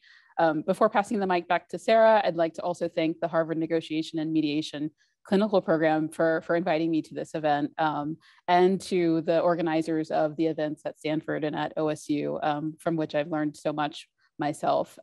So thanks everyone, and I'll hand the mic to Sarah in our studio here. Take care. Thank you so much, Aminta, for facilitating, and thank you to our panelists. I'll echo that. There's so much that you shared and so much more that you could share that we didn't get to. So I'm intrigued by that, and I'm appreciative to all of you for also leaving us in a place where we're thinking ahead and thinking about the future. And it's a reminder of how much of design is also about creativity and imagination. You use the word dream, Aminta, and I think it's a lovely note to close this panel on. So thank you for leaving us in that place. And thank you to everyone for tuning in. Don't go away. We are coming back at 2:45 after a quick break for our second panel, which is focusing on the legal system. So it'll be a great conversation. You can stay on the webinar. No need to close the link, although you can rejoin if you wish. And we'll see you back here at 2:45. Okay, hi everyone. Welcome back to the second part of today's symposium session. I want to make sure my mic is on. I think that it is. Good. For those who missed the introductions at the very beginning, I'll just say again briefly, my name is Neil McGarrigan. I'm a lecturer on law and a clinical instructor at Harvard Law School, and have been thrilled to have been able to help in the preparation and planning for this three-part symposium in collaboration with our colleagues at OSU and Stanford Law School. And just delighted this afternoon to be able to introduce the panel and moderator for the second part of today's symposium event. And the panel this afternoon is Redesigning for Racial Justice in the Legal System. And I'll do, at this point, no more than just introduce the folks that will bring you that panel, and then hand it over to them to hear what they are bring to us for the rest of the afternoon. And then we'll join back together at the end at about 4 o'clock to close things out. But first of all, I'd like to begin by introducing the panelist. First, Richard Frase. Richard Frase is a professor emeritus at University of Minnesota Law School. And he is the Benjamin N. Berger Professor of Criminal Law Emeritus and former co-director of the Rabina Institute of Criminal Law and Criminal Justice. He's also the founder and former co-director of the Rabina Institute's Sentencing Guideline Resource Center and the Institute's Criminal History Enhancements Project. He has taught criminal law and the Federal Defense Clinic and a number of other criminal justice clinics. He's a prolific writer whose many published works examine state sentencing guidelines, punishment and proportionality theories, and then criminal procedure in the US and abroad, and a lot of comparative work in those various systems. So welcome, Professor Frase. So glad that you're here. Next, Professor Hugo Gonzalez de la Santi is an adjunct assistant professor at the Department of Educational Studies at The Ohio State University. Welcome, Hugo. He is affiliated with the Learning Technologies program and was a postdoctoral scholar at the Crane Center for Early Childhood Research and Policy. He received his PhD in electrical and computer engineering from The Ohio State University. He develops human-centered technology to improve diversity, equity, and inclusion in educational settings. Welcome. And Emily Galvin Almanza is a longtime criminal defense attorney and advocate for a more just and humane criminal legal system. She spent 6 years as a public defender with the Bronx Defenders. She is, I think, maybe as many as any of us comfortable on screen, having spent a stint as an anchor on a daily online program offering commentary and critical legal analysis. And she's recently had her 5-year anniversary as the co-founder and executive director of Partners for Justice, which is a pioneering nonprofit that trains non-attorney advocates to provide clients in the criminal legal system with case navigation and wraparound support, and helps public defenders protect people from incarceration and from other criminal penalties. Welcome, Emily. Thank you so much for joining us. And finally, Kara Hayes, who will moderate today's panel. She joins us on not on campus, but at her office at the Suffolk County District Attorney's Office, where she has been for many years, maybe 20 years or so, plus victim witness advocate, and more recently, the director of restorative practices and the office's LGBTQIA community liaison.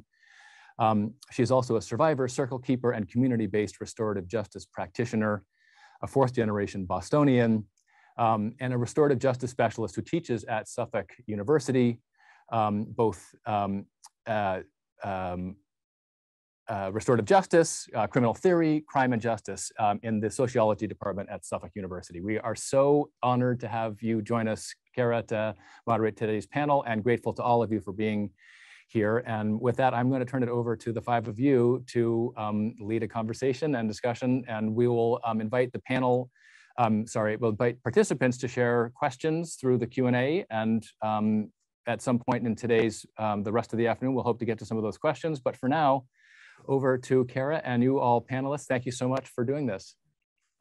Thank you. Just making sure that everyone can hear me in my very analog office that I live in. Thank you for the heads up, Emily. And Emily, I feel like for the rest of us on this panel, given your experience with media, we are all going to be trying to keep up. I wanted to say, Hugo, welcome.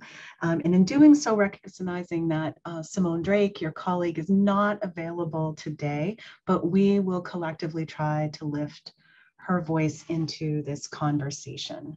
I feel humbled to help steward this conversation, not just because of the work Aminta just did to steward our last beautiful panel and conversation on transitional justice, but also to try to thread the needle to connect that powerful panel to what we'll be doing today in the last panel of the afternoon, really kind of naming the transitional justice of system design and the nature of interrupting the cyclical violence that we're going to talk about. So I also wanted to say thank you to the Negotiation, Mediation, and Clinical Program at Harvard for inviting me to help broker this conversation. And in doing so, we'll try to be really intentional. And the structure that we will follow is I really want to give our esteemed speakers today a chance to give you a sense of their project, giving them each maybe 5 to 7 minutes to kind of touch on what their work entails and what you've had, and to remind everybody in the audience that there are links in our chat from Neil and Sarah to take a look more deeply at their research, to then maybe deepen that integrated conversation with some questions from me. And then just to remind you of what Aminta had said, if you joined us for the previous panel, that we really want to weave the questions of the audience, both at the campus and in our online learning community today, into this work. And I will be checking the Q&A function, but also the chat function for questions to lift up to Hugo, Richard, and Emily, and then really look to sum up our conversation and close. I know Neil mentioned that I'm a circle keeper. In doing so, I always think it's really important to say this. I stand on Massachusetts land. I've learned from Indigenous people. And as somebody who benefits from white supremacy, nothing that has been given to me today has actually come from me. And I think that ties us to the restorative elements of this conversation today. But as a circle keeper, order matters. And I wanted to talk a little bit about order today, of how we will navigate the initial part of our conversation. Hugo, we'll start with you, just where your work stands on the threshold and precipice of our system is so important. Richard, we'll turn to you about this transitional justice of really creating this concept of making data come alive and making it tell the stories of deep disparity in the Minnesota courts and what that looks like and what that means. And finally, batting cleanup for us today will be Emily, talking really deeply about how we create structures to support the deep need for wraparound services for criminal defense attorneys and their clients. So with that, Hugo, I will turn to you. Welcome. And to lift Simone's voice into our conversation, despite her not being able to be with us today, I was struck by something she shared about your project when she said, if a problem persists, it might just be because there's something wrong with the approach to solving that problem. So I was wondering if you could give us some sense of your collaboration from your perspective. Absolutely. Thank you, Carrie, and thank you for having me in this afternoon. We're a group of multidisciplinary researchers at the Ohio State University. We have Katrina Lee from the College of Law. We had Simone Drake from the Department of English and African American and African Studies, Kevin Passidow from the College of Engineering, and myself, formerly the College of Engineering and now the College of Education and Human Ecology. So we got together with the idea of using technology and research on structural and institutional systems of oppression to improve relations between law enforcement here in Columbus and African American civilians. Our project was awarded a grant from the OSU seed grant for racial justice. So we're gonna try to answer the research questions that has to do with how can we use technology to enhance instructional training related to diversity and cultural competency, while simultaneously reducing resistance or resentment of diversity, equity, and inclusion training in law enforcement settings. And we're partnering with the Columbus Police Department for this, the Columbus Police Academy, in designing a software that will help decrease use of force and assist with de-escalation strategies through scenarios and game design that attend to interpersonal communication and conflict management. So that's a short description of our project. Thank you. And I think this concept of multidisciplinary collaborative projects, as somebody who lives with an engineer, is, I think, innovative in really deep ways. And maybe you could talk about what does that look like in the, in this Academy of Collaboration of bringing your discipline and your colleague Simone Drake's together. How did you weave that? Well, I think that it's traditional. We engineers like to approach a problem using the engineering design method. That's word design there, right? In which we approach the problem, understanding what are we trying to solve, what are the constraints, and then it's usually an iterative process of proposing a solution, testing it, and refining it. I think that the difference with that now is, and this is aligned with the current of human-centered design in engineering. It's about listening to all the voices involved in the issue that we're seeking to alleviate. It's not just about we, the engineers or the experts, we come here and this is the solution, take it. No, I mean, there are several counterexamples where that failed in the humanitarian engineering realm in particular.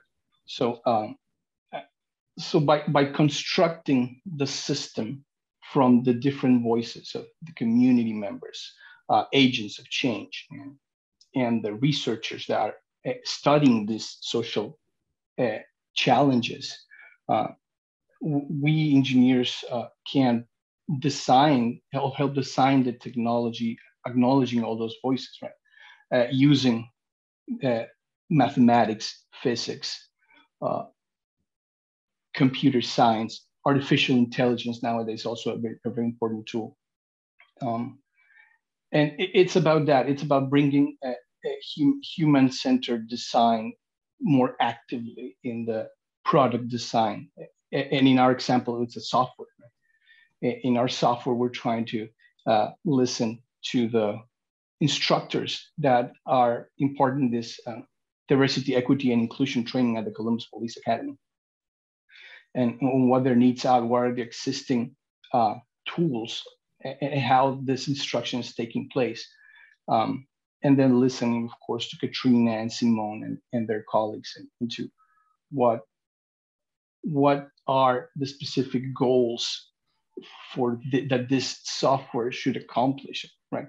Obviously thinking that we're not here to replace the human-to-human interactions in these trainings, but to enhance it. So those are some of the elements that in particular, I myself as an engineer are interested in developing better engineering tools, right, for human-centered design. You know, and I appreciate that so deeply because we're talking about like the structural components of that as you think as an engineer in system design, but we're also talking, much as our previous panelists did earlier this afternoon, about how do we actually create structure and process in community.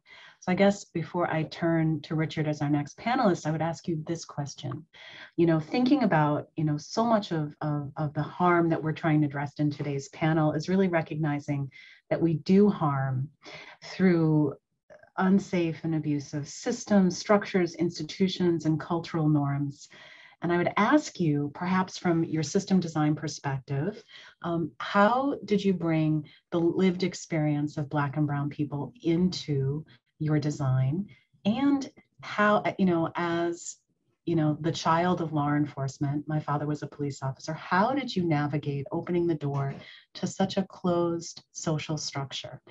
Since police is not an easy relationship to build in these situations.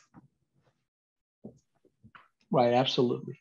And of course, and this is a hard question, the whole field of engineering and computer science and technology are starting to ask these questions about where's the bias in our design? Is it in the data we collected or the way we collected the data? Is it in our algorithms or the way we're designing the components? Is it in ourselves as designers? I mean, these are very hard questions that the field is starting to ask. And along with that comes how do we measure the bias and how do we overcome it, right? So we are actively reading this literature and trying to incorporate those, right? And as you well pointed out, I'm trying to bring the realities of the people that are being oppressed. In regard to the partnership with the Columbus Police Department, I have to say that they were willing to participate. I mean, I felt gladly surprised at how well this partnership is going and how open they are and how they acknowledge that this is an issue, right? And we must try different ways of how to try to alleviate, right? So yeah, that's my experience with the police department in particular. No, thank you. And we're going to circle back to the themes that you're eliciting, Hugo, but I'm going to turn to Richard with gratitude. You know, I think your work tethers us so deeply to our previous panelists' work of really thinking, as you said, of like naming this piece of transitional justice. But I wondered if you could speak for our audience today to give some breadth and scope to the work that you designed with your team.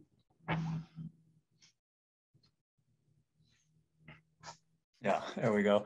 Well, thank you for having us here and organizing this whole series of symposia. A little background about this project that I'm working on and will be reporting on. Like, I guess, many of the participants in these symposia, it's inspired by the tragic murder of George Floyd right here in Minneapolis. not the first and not the last unjustified police killing of an African-American man. And so the project, I should make clear, is not based at my university, University of Minnesota. It's based at the Mitchell-Hamlin School of Law, and particularly their Dispute Resolution Institute. And one of my co-authors, Sharon Press, is the director of that institute, and decided that they needed to get involved with the efforts to actually move forward after George Floyd's murder.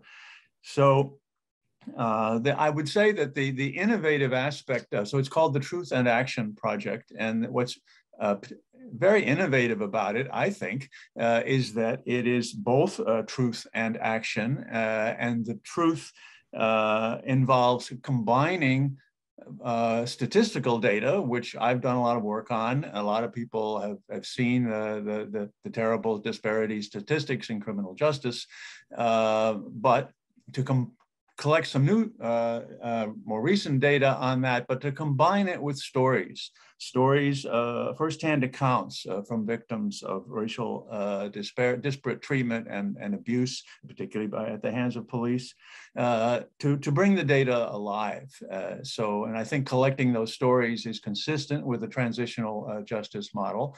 But I guess I would suggest that because this project is sponsored by a Dispute Resolution Institute, I'm led to wonder whether there are part of the solution to these entrenched problems will benefit from dispute resolution techniques, on which I have no expertise. But it seems to me there are people who need to talk to each other within the communities impacted by disparities, and between those communities and public officials. So the action part of it, again, it's not just truth-telling, it's also trying to develop recommendations for fundamental systemic changes in the criminal justice system. And as I'll say at some point today, I think we are always led back to structural racism in this broader society, and all the ways in which we have to be attacking that, because that sets the stage for what the criminal justice system deals with. So anyway, just quickly, the project, we have a large and very diverse advisory board of people who are both representing the criminal justice system, but also impacted communities. We have a community engagement work group that tries to learn what the community wants from this project and from the system, and try to get the community invested in the project and invite people to contribute their stories. So that was an important first step in this project. The story collection work group is in the process of collecting, they hope, about 100 stories. Originally, they thought more. It's slow going. People are understandably reluctant to come forward and tell their stories to someone they don't know. Telling the stories itself traumatic. So we built into this, I shouldn't say we, Sharon, she's the designer, founder and designer of this project, has built in training on from trauma specialists and provision stands out of our system. I'm sorry. Sorry, my technical issues within my office are rather imperfect some days, but really thinking again that transitional justice is something I think the layperson doesn't necessarily understand, doesn't sit in other countries or in other areas of our own country, such as Greensboro, but really thinking about that this is a necessary construct in every judicial structure in America. And really appreciating, Richard, the way of thinking about this as a way of impacting the level of harm that lands on BIPOC communities, but also recognizing the multiple forces that are in play. So before I turn to Emily, I wanted to ask you a question. And it's really thinking about that piece of racial disproportionality that you have touched on in kind of introducing your project to us this afternoon. You know, I'm really kind of curious to ask you, what does that look like as people are navigating those stages of the criminal justice process, that process that comes after the piece that Hugo's project is trying to disrupt?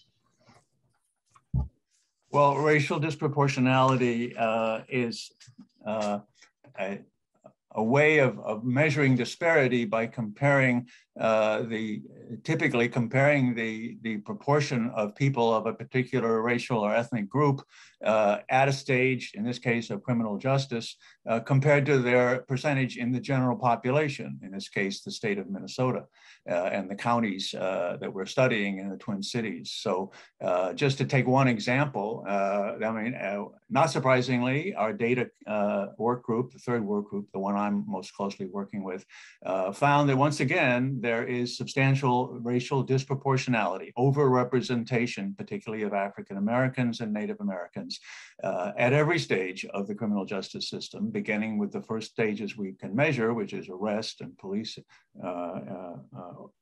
action.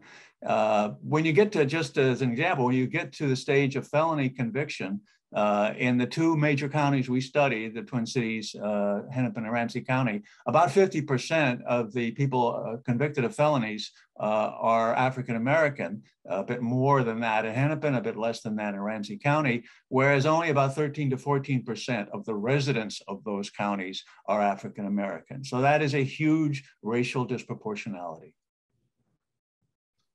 Thank you. We're going to pick up the thread of that conversation again, Richard, but I wanted to turn to Emily and to ask her to walk us through what your process looks like as you are celebrating the 5th anniversary of the birthing of your project. I'm so happy you put it that way, because I was pregnant with my daughter when I started my project, and I always joke with people that I had twins. One of them happens to be a nonprofit, but she's a good sister.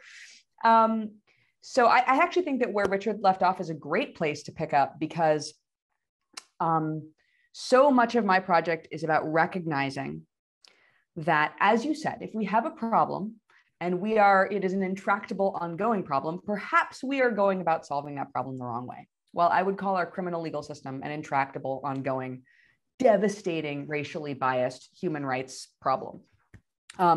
Some people think of it as like an other people problem, talking a little bit to privileged white people here. It's not an other people problem. A full 40% of Americans have a loved one who's been incarcerated. 80 million people in this country have a criminal record. And in fact, the way this infiltrates people's lives goes so far beyond the sort of like Dick Wolf TV show version we have of criminal law. A person who's been incarcerated, if they are not white, sees their lifetime earnings cut in half. A year of incarceration adds 10 to 15 years to someone's physiognomy and cuts 2 years off their life expectancy.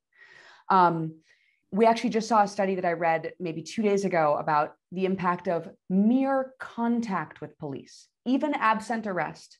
When a young person, when someone under 18 has any contact with police, it causes immediately anxiety, depression, and literally immediate disengagement from school. They did a study showing kids were disengaged from school like the next day because of any contact with police. So the scale of the harm of the system is staggering.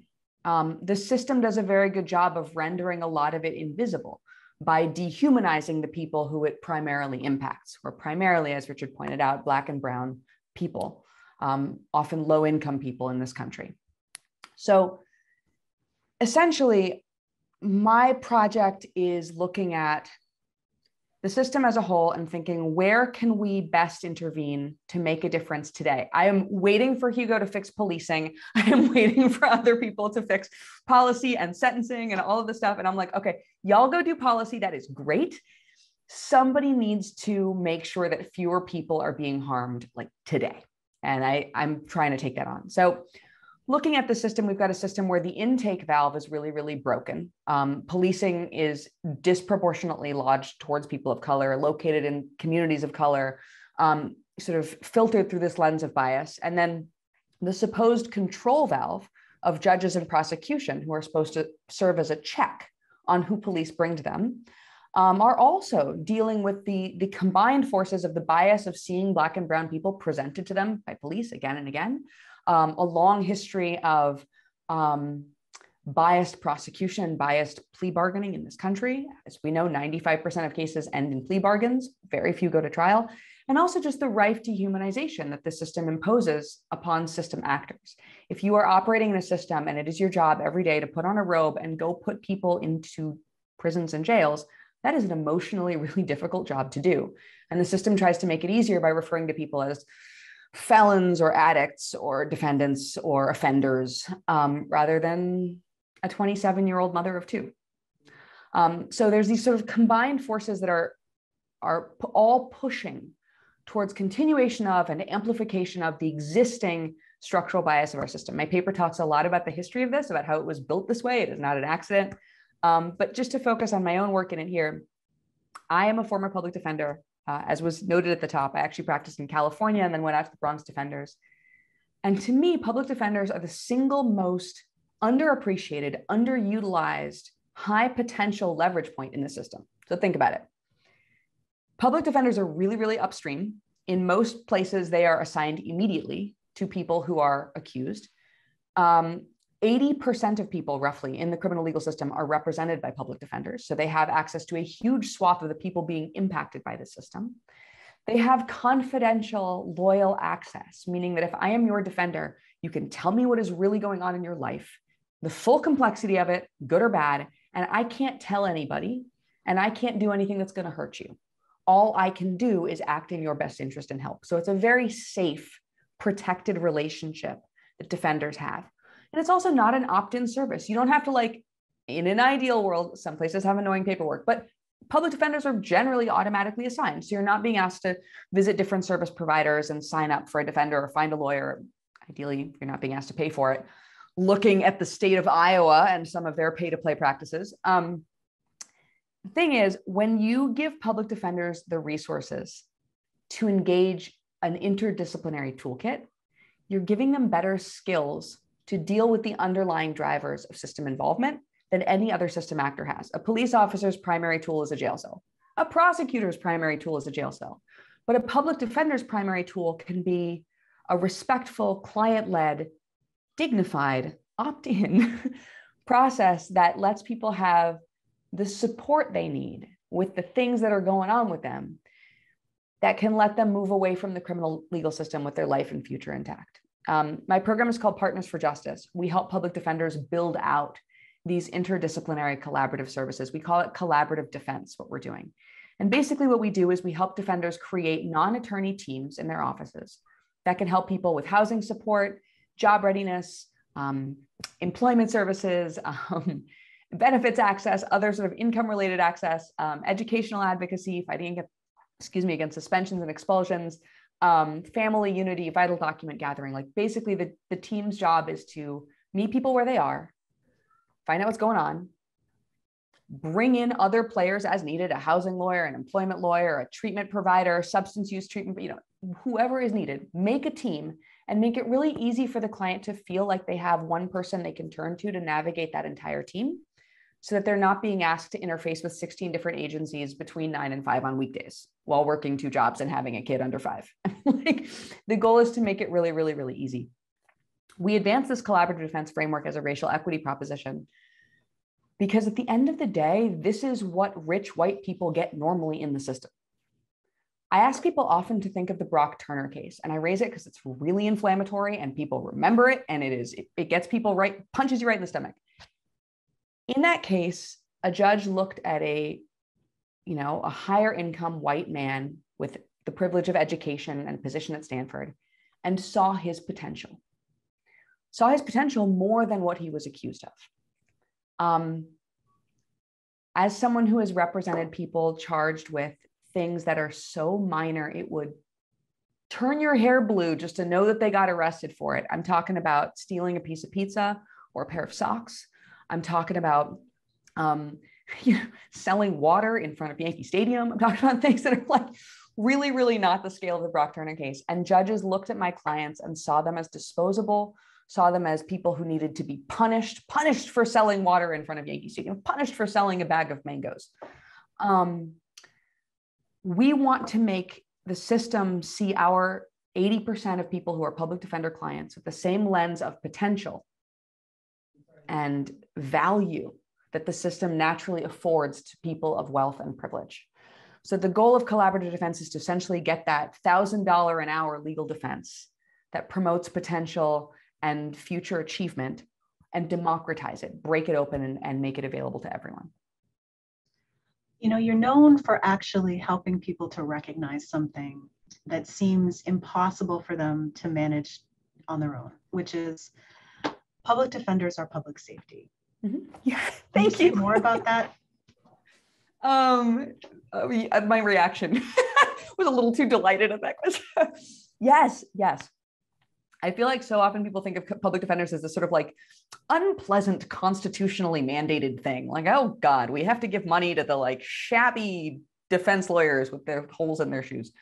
In fact, when we think about recidivism, okay, look at it this way. You get this whole system, millions of people confined in it or under its supervision. And across the board nationwide, you've got recidivism rates. In other words, rates of people being released and then by whatever measure, engaging in some new harm or getting rearrested. Those are not the same thing. And coming back into that system at a rate of around 60%. When we look at the things that stop that from happening, that make it much more likely someone will succeed, there are three major factors: housing, income, and access to care. If a person's got a place to live, a way to feed themselves, and mental health or substance use treatment support, whatever kind of care they need in order to feel stable and supported, they are dramatically less likely to engage in harm. When you look at what good public defenders are literally already doing, it's housing, it's income, it's access to care. These expansions are a form of addressing the needs that people have that create safety. So my hope is that when you empower a public defender who is there with someone in that moment of crisis to address the drivers of that crisis and the fallout from that crisis, you are doing something that is inherently pro-safety. If you want a world where we can replace the police with something else or not need the police, you need to invest in the forms of safety that make people more likely to succeed. And those things are supportive services delivered easily, accessibly at the moment of crisis. For this reason, I'm constantly pointing out that it's not just that public defenders are super pro-safety, much more pro-safety than mandated services, because public defenders can do things in a client-led way that is more likely to succeed. We all know that you can't force someone to change. Like if the person is ready to do something and you can provide the thing they're ready to do, it works way better than threatening someone to comply. So if we can build out the public defender's capacity to offer those opportunities, it's not just increasing safety, it's economic mobility, it's protecting those lifetime earnings that I was talking about.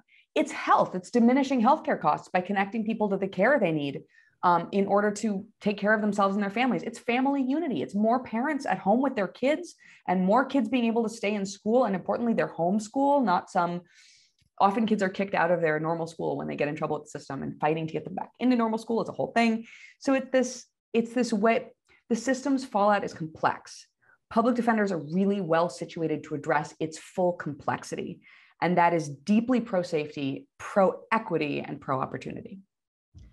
Oh, thank you. And, in thinking about this concept, and I think it came up with Richard and also Hugo about how intractable these monoliths that you're trying to disrupt individually and collectively are, is really just remembering that intractable, though they may seem, that we're really seeing these society-wide issues that you're trying to tackle are really just like innumerable individual decisions that people make along the way. And that brings me to circle back to Richard, right? When you were talking, Richard, about how do we make data come alive, and Emily was bringing that data to life, I think, just now in her remarks. And these data points, these individual decisions that end up in these negative and racially disparate outcomes that we're trying to interrupt. I guess I would ask you, Emily is trying to give the tools to defense attorneys to navigate holistically, Hugo is trying to interrupt the funneling of people into the system. I guess I would ask you, Richard, like, what can be done in your thinking as an expert on sentencing disparity, as somebody taking on this collaborative process, to reduce these disparities at these stages within the system? Well, I guess you start, and a major purpose of the data collection part of this, but hopefully illustrated by the stories, is to drill down, zero in on the particular stages of the criminal justice process where disparity is strongest or gets worse.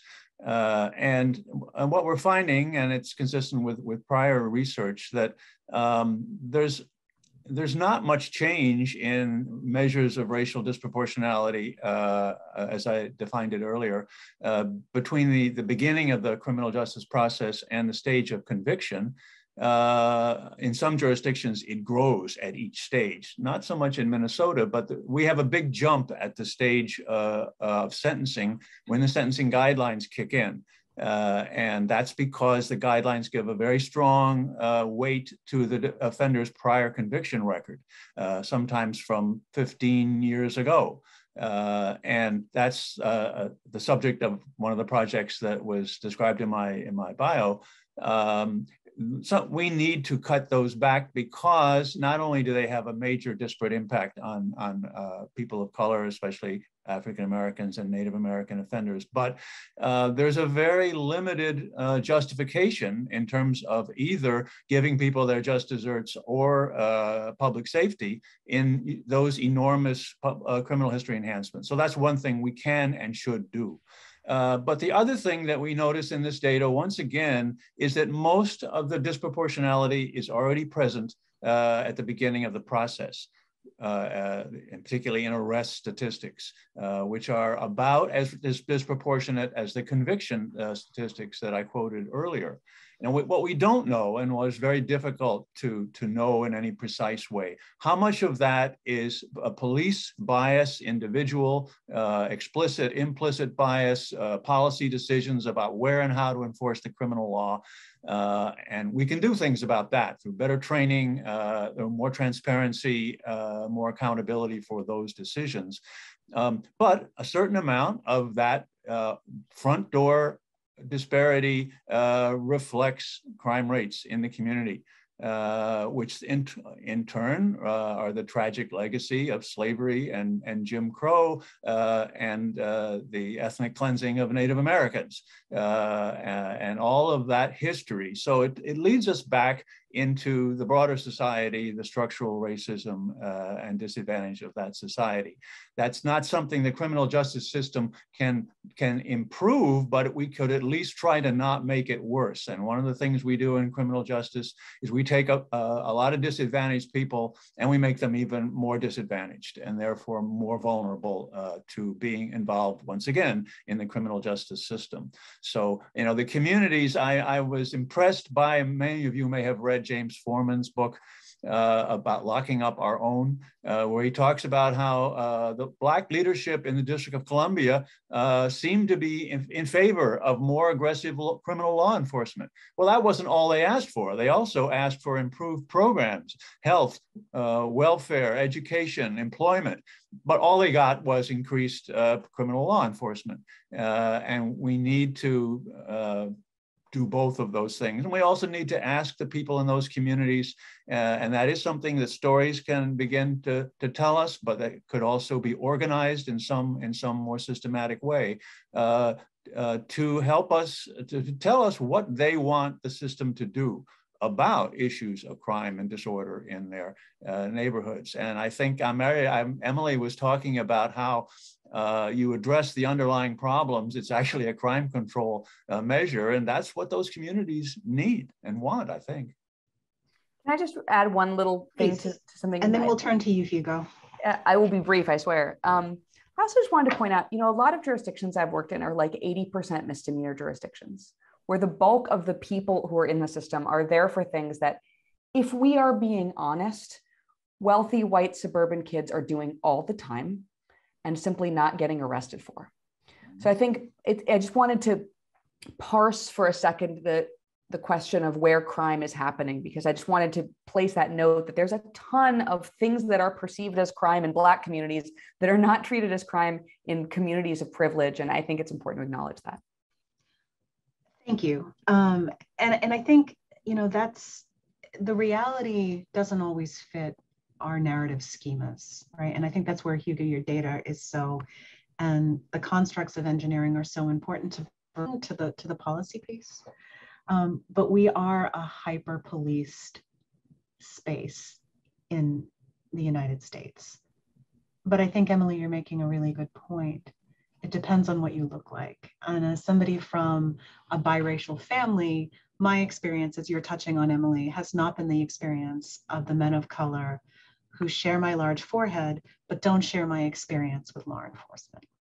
And Hugo, that turns me again to you, right? You know, we're still in this structure where, you know, Black folks in our country are 28% of the people killed by police, when they're only 13% of the population.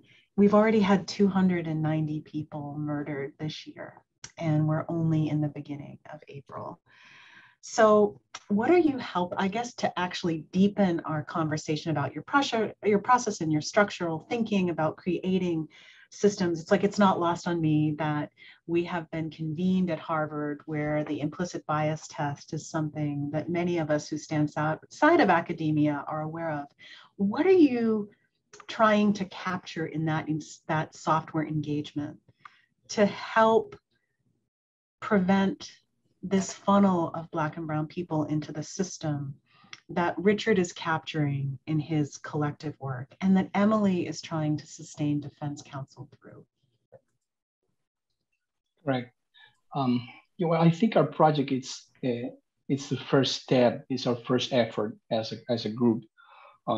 Therefore, we try to narrow it towards a project that is feasible and that was supporting the efforts of instructors on diversity, equity, inclusion at the Columbus Police Academy to facilitate and enhance the work they're doing. So I think the theoretical component in our technology, in our software, right? The main tenet there is the presenting future members of the police force with scenarios in which they can be aware of their decision making and reflect on that with the help of the instructors. And as a product of that reflection, I will hope that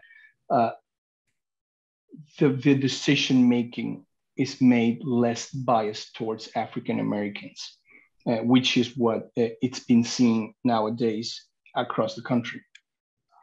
So what the technology can offer is, instead of a one-size-fits-all offer, really a personalized interaction with the software, in which the scenarios or features of the scenario, which could be virtual reality. That's easier. I was going to say, this sounds like virtual reality, the Matrix. Right.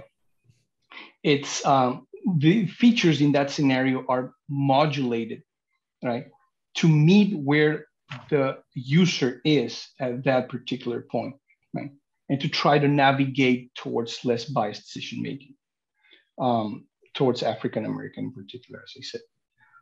So that feedback loop, right, of testing the decision making, learning about it, reflecting, and then doing it again, it's what drives this program, this intervention, and hopefully that will be translated later on in better relationship with the African American community here in Columbus.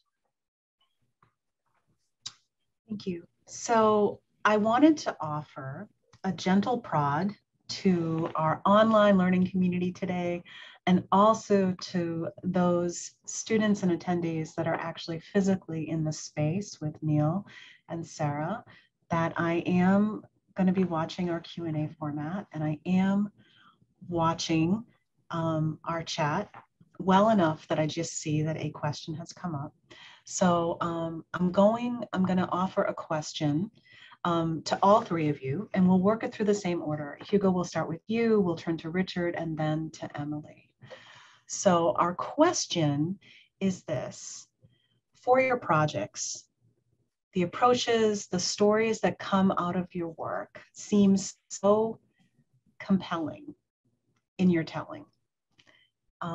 What are the barriers to getting greater traction for these messages?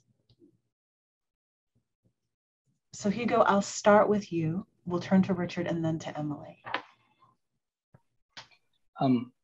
So yeah, one major finding that we have as we were serving the literature is that there is resentment and resistance to diversity, equity, and inclusion training in law enforcement settings. So the hope we have is that by building software that is transparent enough, in which during the feedback process, right, that's being delivered by both the instructor and the software, right, the police members can reflect and understand, and it's in a language that they can understand. Right? So that's what interpretability means in the field of intelligence systems. So if we can build a system that's interpretable by them, we hope to reduce that resentment or the resistance toward this training. And a follow-up question to your response before I turn to Richard. I don't, you know, as someone who has lived and breathed law enforcement culture for over 30 years, what you're saying to me is not a surprise. But as somebody who also creates system and design systems, I would wonder if you could speak to our audience a little bit more about what is pushing that resistance. What are you seeing as somebody designing this learning system for them? What's pushing that? I don't think any of us will be necessarily surprised, but I would like to elicit that deeper piece of question from you. Well, I have to apologize that my experience is not as fast as my colleague Simone Drake, who couldn't make it here today. But and from my short experiences in interacting with the stakeholders, and I think there is a cultural element in law enforcement, right? That's, as you said, I mean, these are norms that are present and that comes from cohort to cohort, and sometimes from generation to generation, that are indeed creating this or that are perpetuating biases in this particular community, right? So that's one of the elements that I could see and experience, and also during our literature review, that's one of the main elements, right? So that's what I could speak of, a particular example there. But I'm sure that there are others that I'm just touching the surface in this. Yes, and what has been the responsiveness when the police are navigating your system design? What has that been like in the retelling of that experience? Is it breaking some of these biases? So we are at the stage still of prototyping. So we haven't implemented the project yet, right? We are at the stage of prototyping the back end, which is the part that drives the behavior of the program or of the scenario or the game. And we're doing that in a participatory way with the Academy and our colleagues. So we're still, I could not provide a definite answer to that yet, because we still are in that stage yet. Richard, in turning to you, it occurs to me that you have been sharing this message for your academic career and thinking about sentencing disparities in very deep ways. And then you did touch on, as you were speaking with us, the difficulty sometimes in capturing those stories, those messages of impacted people in the system, because the structural realities of trust are incredibly complex. But rather than answering that question for you, I'd like to pose the same question to you. This is so powerful. It's such necessary work, and it has been long before the murder of George Floyd.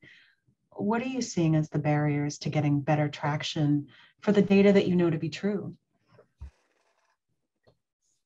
Well, I guess in terms of the data that we've had for a long time and that people like me have been digging out and pointing out, you know, how many people read those studies? I mean, there are task forces that do it sometimes and get a little more publicity. Now, the new element, as I said earlier, of collecting these stories, the lived experiences, the human face on disparate treatment and mistreatment, that's at least in Minnesota, a new thing, at least in this way of gathering it and presenting it. So I'm hopeful that it will produce a better response. I mean, one of the problems is in the past, the stories tended to be told by people who were currently or recently facing some sort of charges. So I think their complaints were discounted. Here, people are voluntarily coming forward without anything particular to benefit from it. And I'm looking forward to reading those stories. We're now finally collecting them at a faster rate, but that hasn't been conveyed to me yet. But I'm hopeful that we might get a little more reaction there. I think it would also be a way to turn back to the police and say, look, most of these complaints seem to be about police behavior, and you're getting complaints about your officers all the time, but you don't seem to be doing enough with them, including some of the officers charged with homicide in recent years. Those stories are already there, and now you're charged to take them more seriously than you have in the past.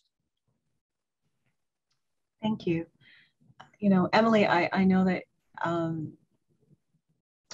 one of my favorite quotes from you is that it is your anger that drives your empathy. And in thinking about this question, that is a push for me, right? Like these are the truths and realities of the system I've worked in my whole life. Yet people don't hear the narrative, even when it's powerful first person account, or from Richard and Hugo's perspective, statistically sound. So I guess I would speak to that anger that drives empathy, but also like, what do you see? Why are we having the barriers to these stories landing for people so that we can change systems? Well, I think one of the big problems is that it's not a system, right? Like the Constitution reserves criminal law to the states, and the states pass it off to the counties and sometimes the municipalities. So sometimes you have within a state system, a county system, and a municipal system, divided over 3,142 counties and the District of Columbia. So it's sort of like, you can be all out here knowing how to do things better, which I think we do. And then you've got 3,142 local governments that you need to like convince. And then guess what? Like doing the thing is actually hard. It's one thing to say like, hey, it's a really good idea to provide wraparound services inside the public defender. Yes, it is totally a good idea. Part of the reason my organization exists is because defenders say, yes, that's a great idea. No idea how to do that. Housing stabilization, not my field. I'm a criminal defense lawyer. Like, I don't know how to do a benefits application. So building the expertise, building the local partnerships, getting people collaborating in a way that is intentional and not ad hoc. It takes a lot of work. The thing is, the work has a really, really, really big payoff. But I think that in this system, and by the way, that really fuels the anger, right? Like I know a very sensible way to make everybody safer and more prosperous and healthy. I know how to do this. Will you please just let me do it? I'm ready to do it. Please call me. And, you know, fighting the fight of like, it's not just that we know how to do it better and we have the means to do it better. It's that not doing it better is destroying people's lives in ways that are almost too painful to think about, engage in, let alone experience. And I think that's another huge problem too, right? Is we are living in a world where we are dealing with ongoing climate catastrophe, a pandemic, violence, Ukraine, the loss of the child tax care credit, like inflation, poverty. People have so many simultaneous crises pulling on their attention that oftentimes when we're talking about criminal law, the response we get is, yeah, but those people can wait. And that's why I started by saying it's not an other people problem. It's an all of us problem. It's a half of Americans almost having an incarcerated loved one, family problem. It's a problem that when you walk down the street on any given day, if you want the people around you to be happy and healthy and not, desperate or suffering, like, to me, that's a me problem too. I am a privileged white woman. I am at very low risk of being arrested in this country or being harmed by our criminal legal system. But I want to live in a world where my neighbors aren't at risk of being harmed either. I want to live in a world where when I walk down the street, I know that if someone is suffering, it is feasible for them to get help rather than to simply be thrown away. So that juxtaposition of the scale of the problem and the detachment of many people from caring about that problem, or the feasibility of the solution and the lack of, willingness on the part of people who are steeped in a very carceral tradition to engage in that solution. I'll tell you, one of the most maddening things in the world is people, the continued insistence of big voices in the media supporting the idea that jail makes anybody better, right? You can't get well in a cell. Like, there's nobody out there who's like, you know what, everything was going terribly, but then I went to jail. Fixed everything. Some people have amazing fortitude, and in spite of experiencing incarceration, managed to find beautiful outcomes. I credit those individuals entirely. I do not credit the system with producing that. I credit the individual who was able to survive well. But I guess what I mean to say is, the biggest barrier is detachment emotionally, inability to engage with the scale of harm, and the complexity of a non-system system. That being said, I love notes of hope. I think we could all use a little bit more hope these days, right? I've seen a tremendous change in the last year in the way local governments are engaging with this work. I've spent the last year talking to county councils and county boards of supervisors and some state legislators, and hearing people say, hey, you know what? You're right. This makes sense. If I want to augment my public defender and build that out, like, where do I start? Yes, let's do it. I appeared in front of a county council late last year, maybe it was January, Delaware County, Pennsylvania. They don't want to use their jail anymore if they don't have to. They would like to just stop utilizing it if at all possible, which, by the way, is really sensible. Jails are expensive and criminogenic. So it's like very, very sensible for the government to say, can we not do this thing anymore? But just to hear a county council say, you know what, yes, let's try something new. Let's try something better. The problem hasn't been solved in the ways we've been trying to solve it. Let's try something different. Gives me enormous hope that that is the beginning of a trend, even in a time of great polarization and great fear. I think it's something we can all, like, safety, opportunity, economic mobility are things we can all agree on regardless of where we stand politically. If we can just get past the racism of it all. So I think that we are in a moment of opportunity, and I'm hoping that we don't blow it. Oh, that makes my heart hurt. And it's so accurate, right? And I always think of hope as a muscle, and that we're at this moment in time when it is, for all the reasons you've elicited, so hard to hope. And but hope was the question I wanted to ask next, because I feel like, although we're talking about programmatic structure, academic analysis, statistical resonance, we're also speaking about hope. For me, that's where we get into the heart zone. And one of my favorite restorative teachers is always talking about, it's our heart zone that allows us to work on harm and conflict. And all of what you're talking about today as a panel is about harm and conflict. So I wanted to turn to you, Hugo, and ask a question that is about hope, but I think is also programmatic and kind of structural. What is you what are you hoping for? What are you and Simone hoping for as an outcome of your collaboration with the police department in question for your DEI work? Right. Well, yeah, I've entered the realm of multidisciplinary work with after experiencing, as Emily said, hope. While seeing my wife is into my wife is a preschool teacher, so in a very underserved neighborhood in Columbus, Ohio. So I get to experience her work and her impact every day. I mean, the impact that she has on kids.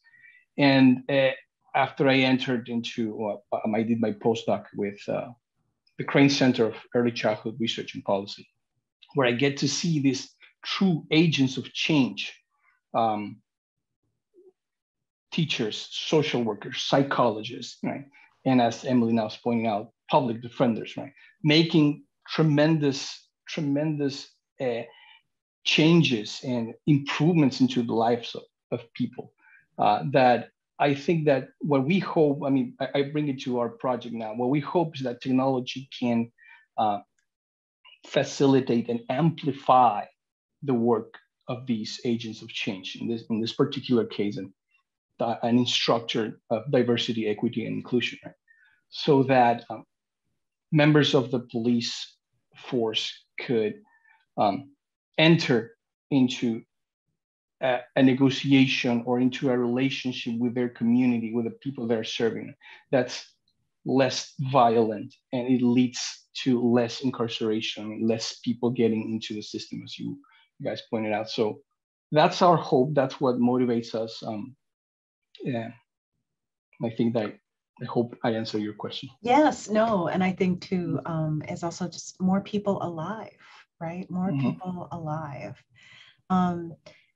You know, Richard, I'm going to ask you the same question. I think as you've mentioned, one of the things that you mentioned is bringing data to life. So it's not static on the page, but it's really reflective of the human cost of the system. But what is your hoped for outcome in this process that you have embarked on?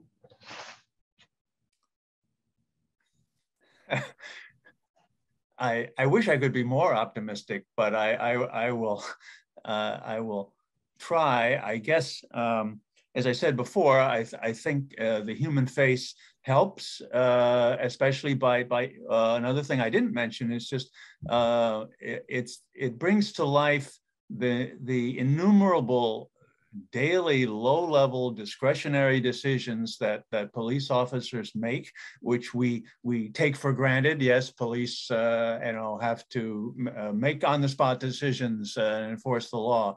Well, some of those decisions probably shouldn't be left to the lower level officers.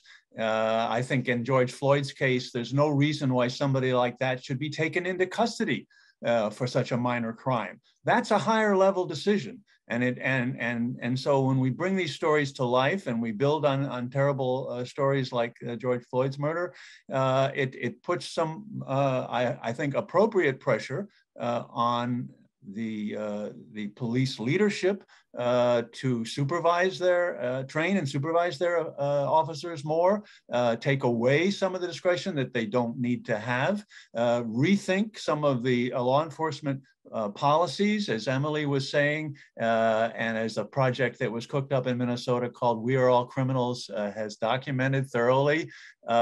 Most people, myself included, have committed crimes, but we were lucky enough to not be detected or not, at least not formally processed. So and again, police have to work with impacted communities about what kinds of crime and disorder do they want handled, how do they want it handled. Another thing I'm optimistic about is that, it's the good side of the defund movement, which unfortunately got labeled and caricatured, but it is appropriately turning attention to the things that we don't need armed police officers to do, and the resources that we need to have on the street as well as backing up. So I think there is movement there, and maybe the stories can further bring it to light. Thank you, Richard. Emily, I feel so hopeful as somebody who's in the trenches of my system all the time and realize how hard my colleagues in the Defense Bar are working to hold that fabric that you're trying to weave together. What makes you hopeful?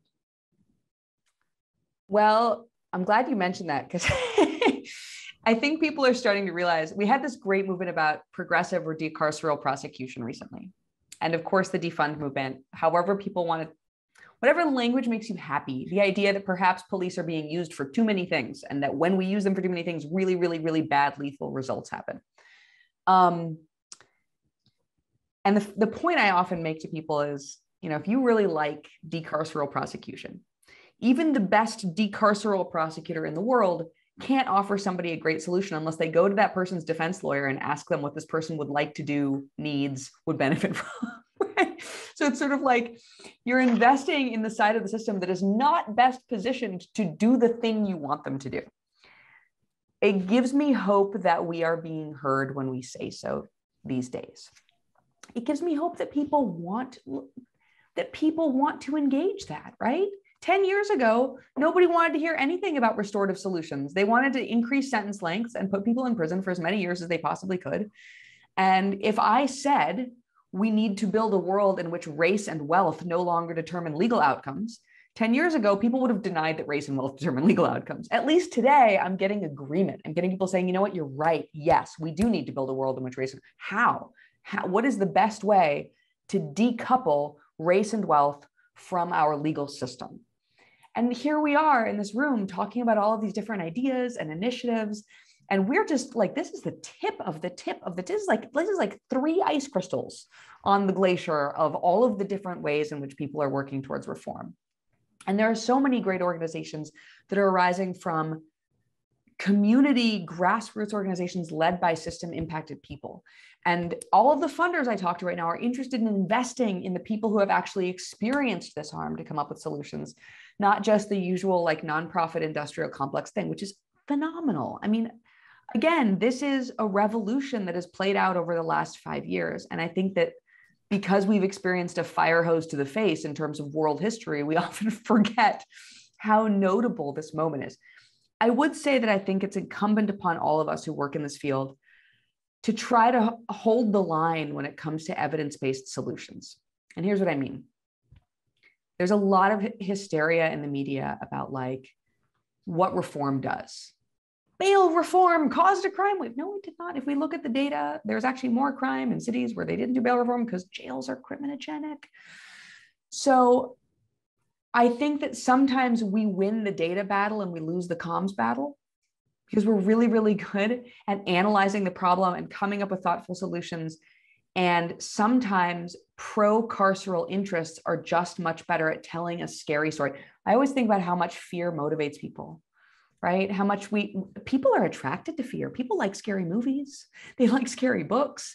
If you're telling a story about like crime is rising and the bad guys are out there and we got to stop these you're turning reality into a Marvel movie and people buy it. And so we who do not want reality to be a Marvel movie, but rather want to invest in things that actually work and heal and transform and build, I think we need to be really, really loud because otherwise the moment we're in could slip away in this sort of wave of fear and inaccurate narratives. That being said, I want to end on a hopeful note, not a slipping away on a river of fear note. But I think one thing that's beautiful is the safety conversation can be a place to win over people who disagree with you in a really beautiful way. I'll never forget that when I was working on the 3 strikes reform in California, one of the people who agreed with us the most readily was Grover Norquist. Why? You might think that Grover Norquist thought that prisons were expensive. They are. More expensive for elderly people. They are. And that incarcerating elderly people for low-level things is really dumb. It is. But in fact, if I recall correctly, what motivated him the most was the simple unfairness of the 3 strikes law. It's just really unfair to put someone in prison for stealing a pair of socks. And finding that common ground with people who disagree with us is such a rarity these days. Yeah, it's also, yeah, sorry. I was just going to end and say it's also a way to get people talking about race in a moment when people are really scared of the race conversation and flipping out about it and flipping out about critical race theory in our schools. I think that we can get people talking about race in this zone more easily than in other zones. And I think it's like a can opener to some really good conversations. So that also gives me hope. Thank you. And I'm going to turn back to Neil and Sarah on that powerful note. But I wanted to see, like, you know, as we close out our process in a good way, Hugo and Richard, did you have any final thoughts, a word or two to close us out about our space today? Hugo, do you? I just wanted to thank again for the opportunity to be part of this conversation. And I hope we can meet again in the future once we have our project with the better results, or the results already in place, and we can provide a note of hope with data and with a program that works in reducing violence. Thank you. Agreed, and thank you for opening the door to this process. Richard. Well, again, thanks for inviting us all here. And I just want to echo, or at least support what Emily said. And I'm a little more optimistic based on the stories that she's telling us. So let us go forward. Thank you on every level for interrupting the systems that hold people in chains. And with that, I will turn to Sarah and Neil to close out our process today. Thank you so much, all of you. It was incredibly enriching to hear the work you're doing, the stories that you're learning, the stories that you have to share. I appreciate the messages of hope, but also the messages of how hard it is and the anger that is there that can drive empathy and needs to drive maybe action, and the work that each of you is doing to, like Kara just said, interrupt systems that need interrupting and changing and redesigning and rethinking. And that's what this symposium has been all about. We are so grateful to each of you for the work that you're doing, both in the scholarship and in the day-to-day action, taking action, making sure that real stories about real people in real ways is being applied in truly important and in many ways groundbreaking ways to interrupt the systems and the cycles that have caused a lot of injustice and need to change, as you've all highlighted today. So thank you to every single one of you, and that goes equally for the panel that joined us earlier this afternoon. We're both really blessed and thankful to have had an opportunity to be part of this, and grateful to all of you. And Kara, for moderating this panel, our huge and undying thanks for skillfully leading that conversation. Thank you. Incredibly grateful and humbled to be in the presence of these three thought leaders. Thank you. Thank you all. And Sarah?